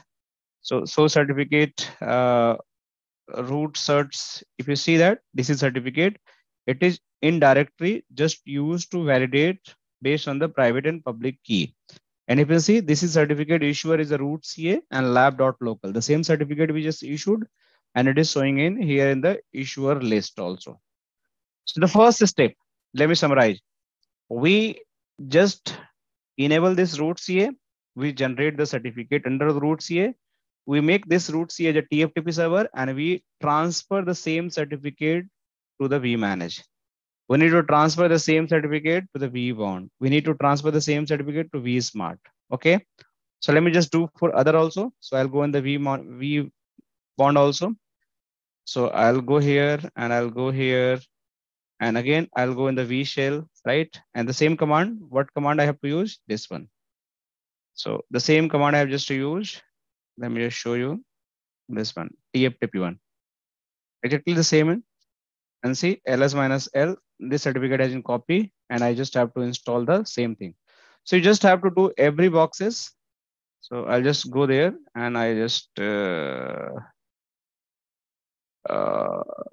pki.ca. So it is going to install the vBond also install the certificate. Every device need, even your vEdge is also going to require. So vSmart, I have to go in the vSmart admin. You just have to go in the vShell tftp minus g minus r, right? And then IP address pki.ca. This is certificate. Sorry, I believe 13, right? Oh.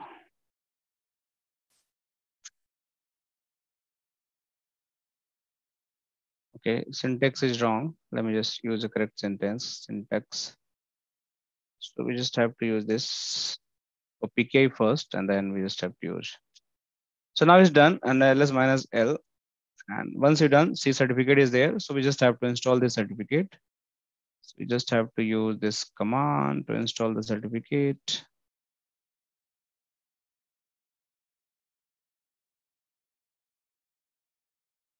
We just have to exit from here because we are in the cell mode. So we just have to exit and then we just have to install. So now my certificate has been installed on the 3 of the devices. So every devices have now certificate. My vManage have certificate, my vBond have certificate, my vSmart having a certificate. Okay. So after doing this all, we done with the CLI, then we just have to move with the GUI process. So what GUI process is saying? So once we done this certificate install is, we just have to go in the vManage GUI and perform the below step from the administration and setting. So few of the step already done, that lab and the vBond, but now we just have to take this certificate, right? So how this certificate will get? Okay. So this certificate is going to get based on the certificate which is installed on your like root CA, right? So in the root CA, if you see in the root CA, we can run this command. Like you just have to run this command. If you go in the configuration T, and if you run this command, your certificate will be show whatever certificate you just generated. And even you don't want to use this command and you want to see your certificate, just you have to use this command. Like you just go in the dir or dir, you just use the option, right? NVRAM, and you can just show the more NVRAM and this, and then you put in the certificate. See, this is ending with A4DV, and the same thing you are getting from AD, same certificate we have. So you can just use this certificate, and after using this certificate, you just have to copy this certificate on the GUI of the vManage. You put it this certificate in the CLI also, in the search and directory, and also you just have to put for the GUI also, because you just have to use the same certificate. So how can I do that? So for that, we just have to use the Gmail. We just have to use the internet process, right? So let me just use the Gmail. So Gmail, I can use GuiNet.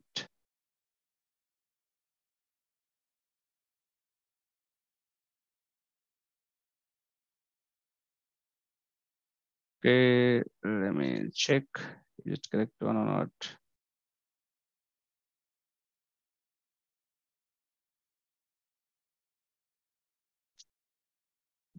Let me see.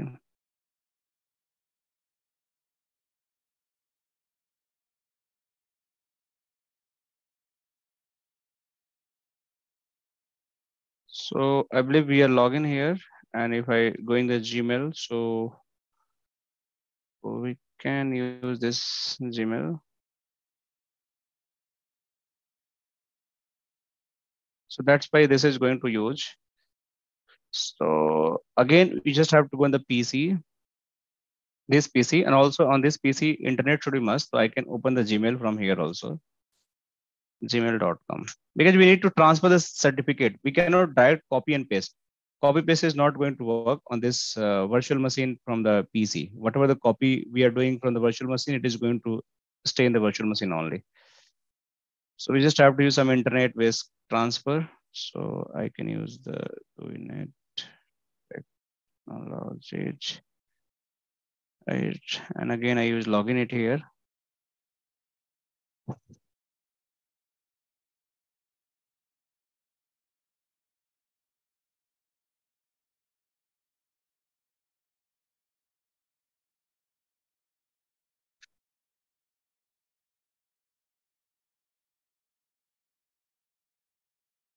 At least we can try to onboard one controller today. So let me just approve it. It's done. So we are good. Gmail setup has been done. So what next? So the certificate, whatever we have in this particular root CA, we need to copy this certificate. Make sure no space should be missed from here to here. No extra space should be there, and no any single line should be or single character should be missed. Okay, so you just copy it. After copying it, just go in the Gmail. Let me just go on the Gmail, and I'll just compose it here, and I'll just send it to GuiNet. So I will send it here, and I'll just send. So on the same email. So this will reach to this browser. So let me just check it here.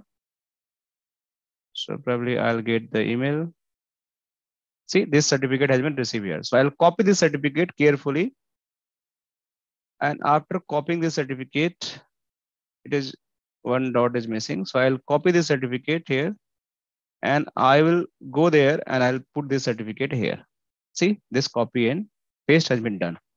If you're not going to do this, copy paste is not going to work for you. So this is how the copy paste is going to work. Now it is asking, you want to set the certificate signing request properties. So I will discuss what is certificate signing request. So it is something like your device will set a certificate signing request property based on few parameters. So what is that? Based on the domain. So what is the domain? That is a lab, right? A lab, your domain is lab.local. So you can see here, you can find it here after doing this all.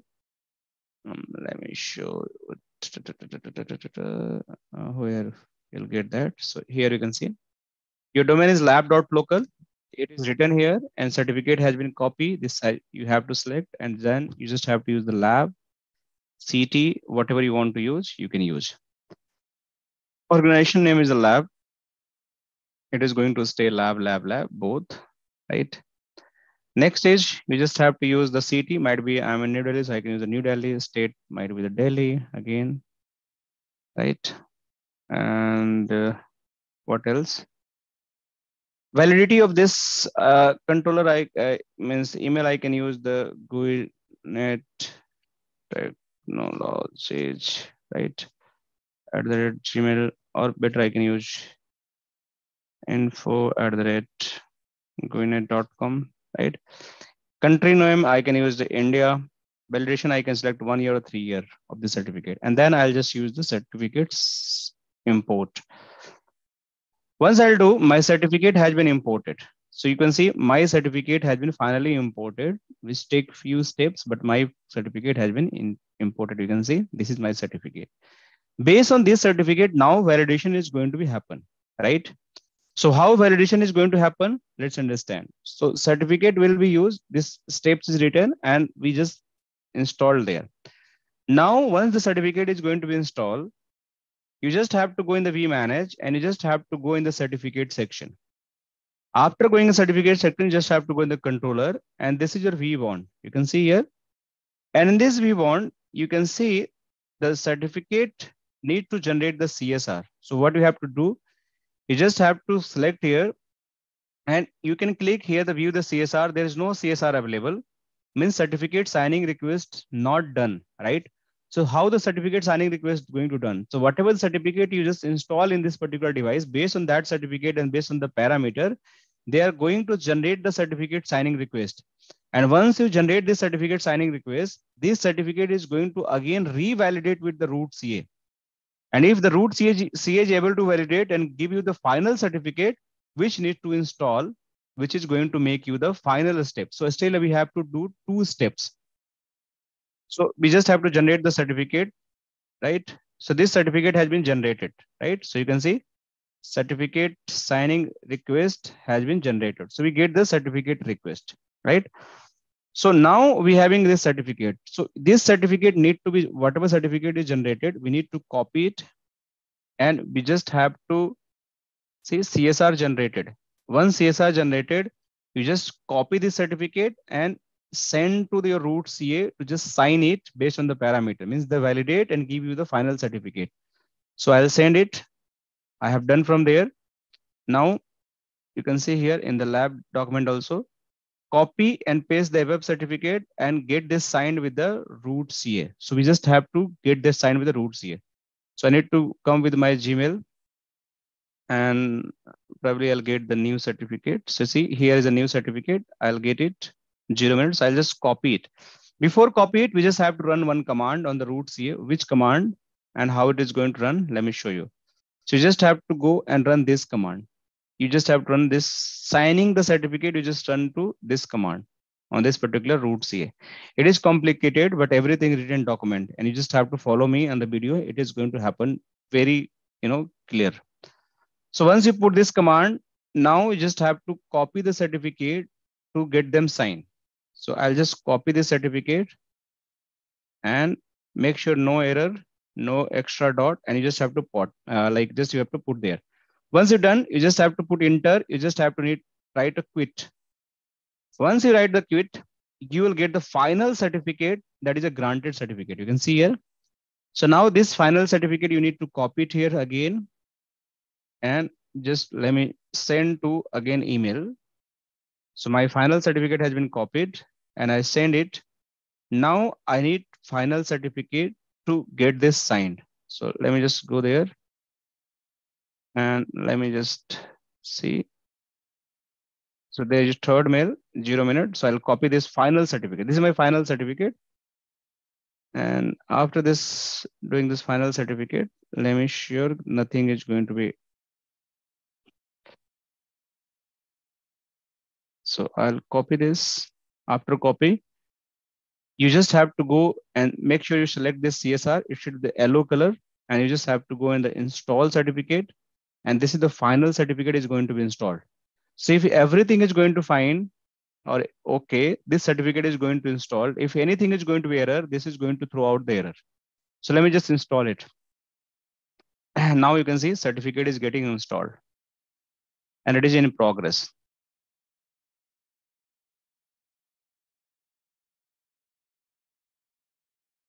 See, your certificate has been fully signed and successfully.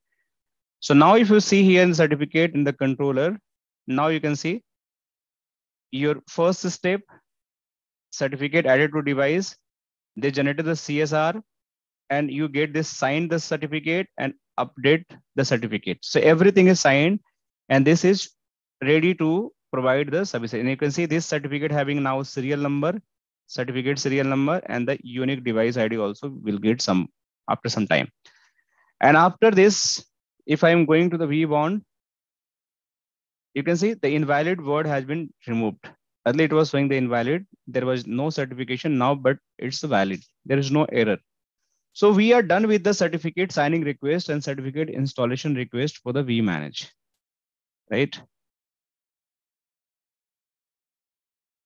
Cisco provide the certificate. Yes, once you purchase the services from Cisco, na, they will give the everything as per the contract. So they will, nothing is free.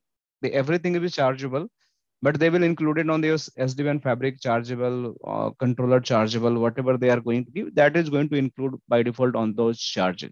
No extra charges, but yes, definitely it is like already in package.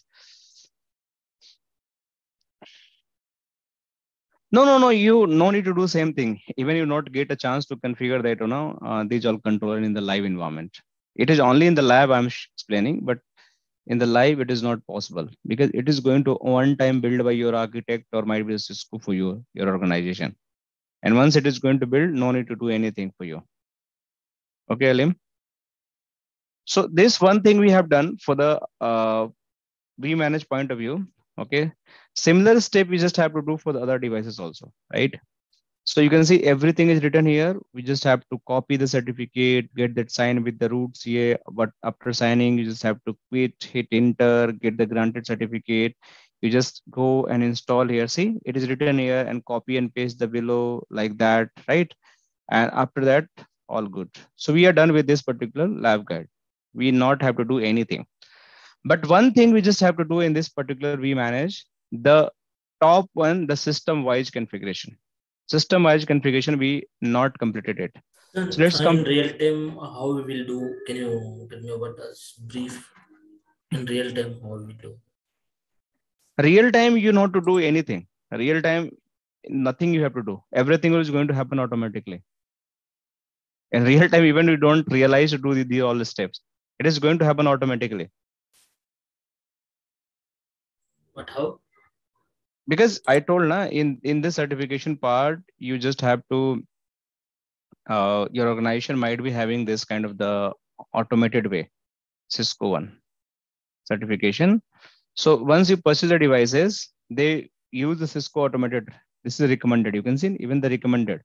So everything is going to happen like once you purchase the devices, they are going to put their certificate and the serial device number on the PNP portal, right? Cisco Smart Account. There is a concept, Cisco Smart Account, right? This Cisco Smart Account and the vManage are going to sync together. You just have to click Sync Smart Account. So a smart account is going to be synced. That is your PNP portal or ZTP portal. So your all certificate, all serial number will be there, and everything is going to sync in these devices. So they will already in sync. So no need to do anything. They having the certificate information, they having the serial numbers, they having the private public key. So they keep doing the automatic process. So vEdge also. Yeah. vEdge also. Yes, vEdge also going to be, you have to just upload the vEdge list. And that once you upload the vEdge list, they are just going to come with the serial and chassis number. And once you include the Cisco Smart Account, this is also going to be synced with the, let me show you how it is going to happen. This was something I was just wanted to talk in the later stage, but let me just a little bit put on idea. So when JTP process is going to happen, you'll get such kind of the software.cisco.com kind of the platform, right? So this is actually your smart portal. This we call the JTP process or plugin and play portal, right? So on this plugin play portal or JTP portal, you just have to, assign the different credential for your organization. And once you purchase the devices, you just have to add those devices here.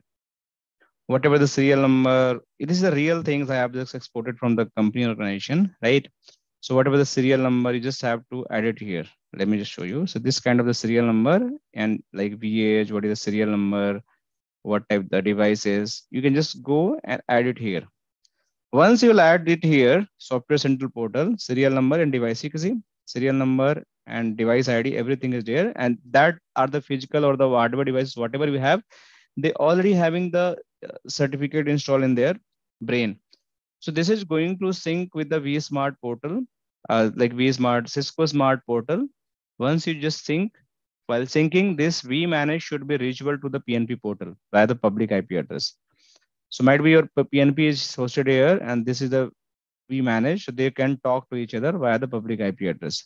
Once they talk, your all information is going to sync here. So the controller is going to validate it based on the whatever the serial key and certificate installed there. But in case you are talking about the vEdge devices, that should be installed by here by uploading the vManage list. And once you upload, the all serial number, chassis number is going to become again here, and this is going to validate automatically. No need to do anything. So this is quite a straightforward process. Alim, Okay, making sir, it sense? Yeah, yes, making sir. it sense, right? Yes, sir. So even if you're doing in the real world, even you don't get that much opportunity to get knowledge about these things. Okay, so last thing we just have to do that is system IP configuration. So how system IP configuration is going to happen? The 5 tuple information. So what is the 5 tuple information? So based on that 5 tuple information, we just have to configure the organization name, system IP we want, but few of the detail already might be available. So if I am running the configuration show run system, you can run this command. So you can see out of the 5 information, lab is already taken, but there's no vBond information. There is no vManage information. The host name is not there. Site ID is not there. Only one information is there, organization name. Because why it is showing? Because on the GUI, we put it this information. This GUI, while doing the configuration, we put it this information as a lab organization name. So this is showing here. So rest 4 things need to be configured. So let me just configure it. I'll go in the host name. System wise configuration. Here I'll put the host name. Host name should be vManage. This is my host name. Let me just go in the topology. So this is my host name. After going in the host name, what is my site ID? So you can see site ID is we'll discuss later what is site ID, but for time being, we just understand we need to configure every device should have one site ID. Site ID is 100. And what is the vBond? So vBond is this IP address 123.10.11. So we just have to put 123.10.11. This is 3 tuple we done, and the 4th one is the system IP address. System IP address is this IP address 10.123.10.11. So this is my system IP address, and then it is commit. So now we're done with the system wise configuration as well. So you can see now I have this particular system wise configuration. This is the mandatory. You just have to do this configuration. Even you are just trying to onboard any of the devices. Minimum configurations is host name, the first thing, system IP, the second thing, third tuple is like site ID, 4th is like organization name, and 5th is the v1. So this we just have to do. So we're done with this particular device. Similar, if I want to onboard the system IP, I think you were given wrong. I think oh, sorry. Yeah, sorry. I also realized it should be this IP address 10.123. I make it wrong. Sorry for that. Yeah. System IP should be changed. No, it's right. System IP is right. See, now this is the same IP address now given. See, this is something different. This is vManage, sir. Actually, configuration vManage. You are giving the vBond IP, vBond system IP. Oh, sorry. Should be 10. Okay. Yeah, right. Should be 10. Okay. Thanks for it. Will keep creating problem in the future if I not realize my system. Let me just check it. Now it's okay. Everything is fine. Okay. So now we are done. So we're done with the vManage configuration. After this vManage onboarding, we just have to onboard the vSmart also. Yeah, vBond also. So you want to continue guys today, or we can continue tomorrow? It's like too much for today, I believe, right? So we can start fresh tomorrow. What do you think? Okay, tomorrow, but we will get today lab access. Yeah, definitely. I'm just going to arrange you all lab access. Okay, so you can test it. Okay, if you're not. Within 1 or 2 hours. Let me just talk. Okay. Okay, thank you, sir. Okay, guys. So what we can do, I believe we have done a lot of discussion today. Okay.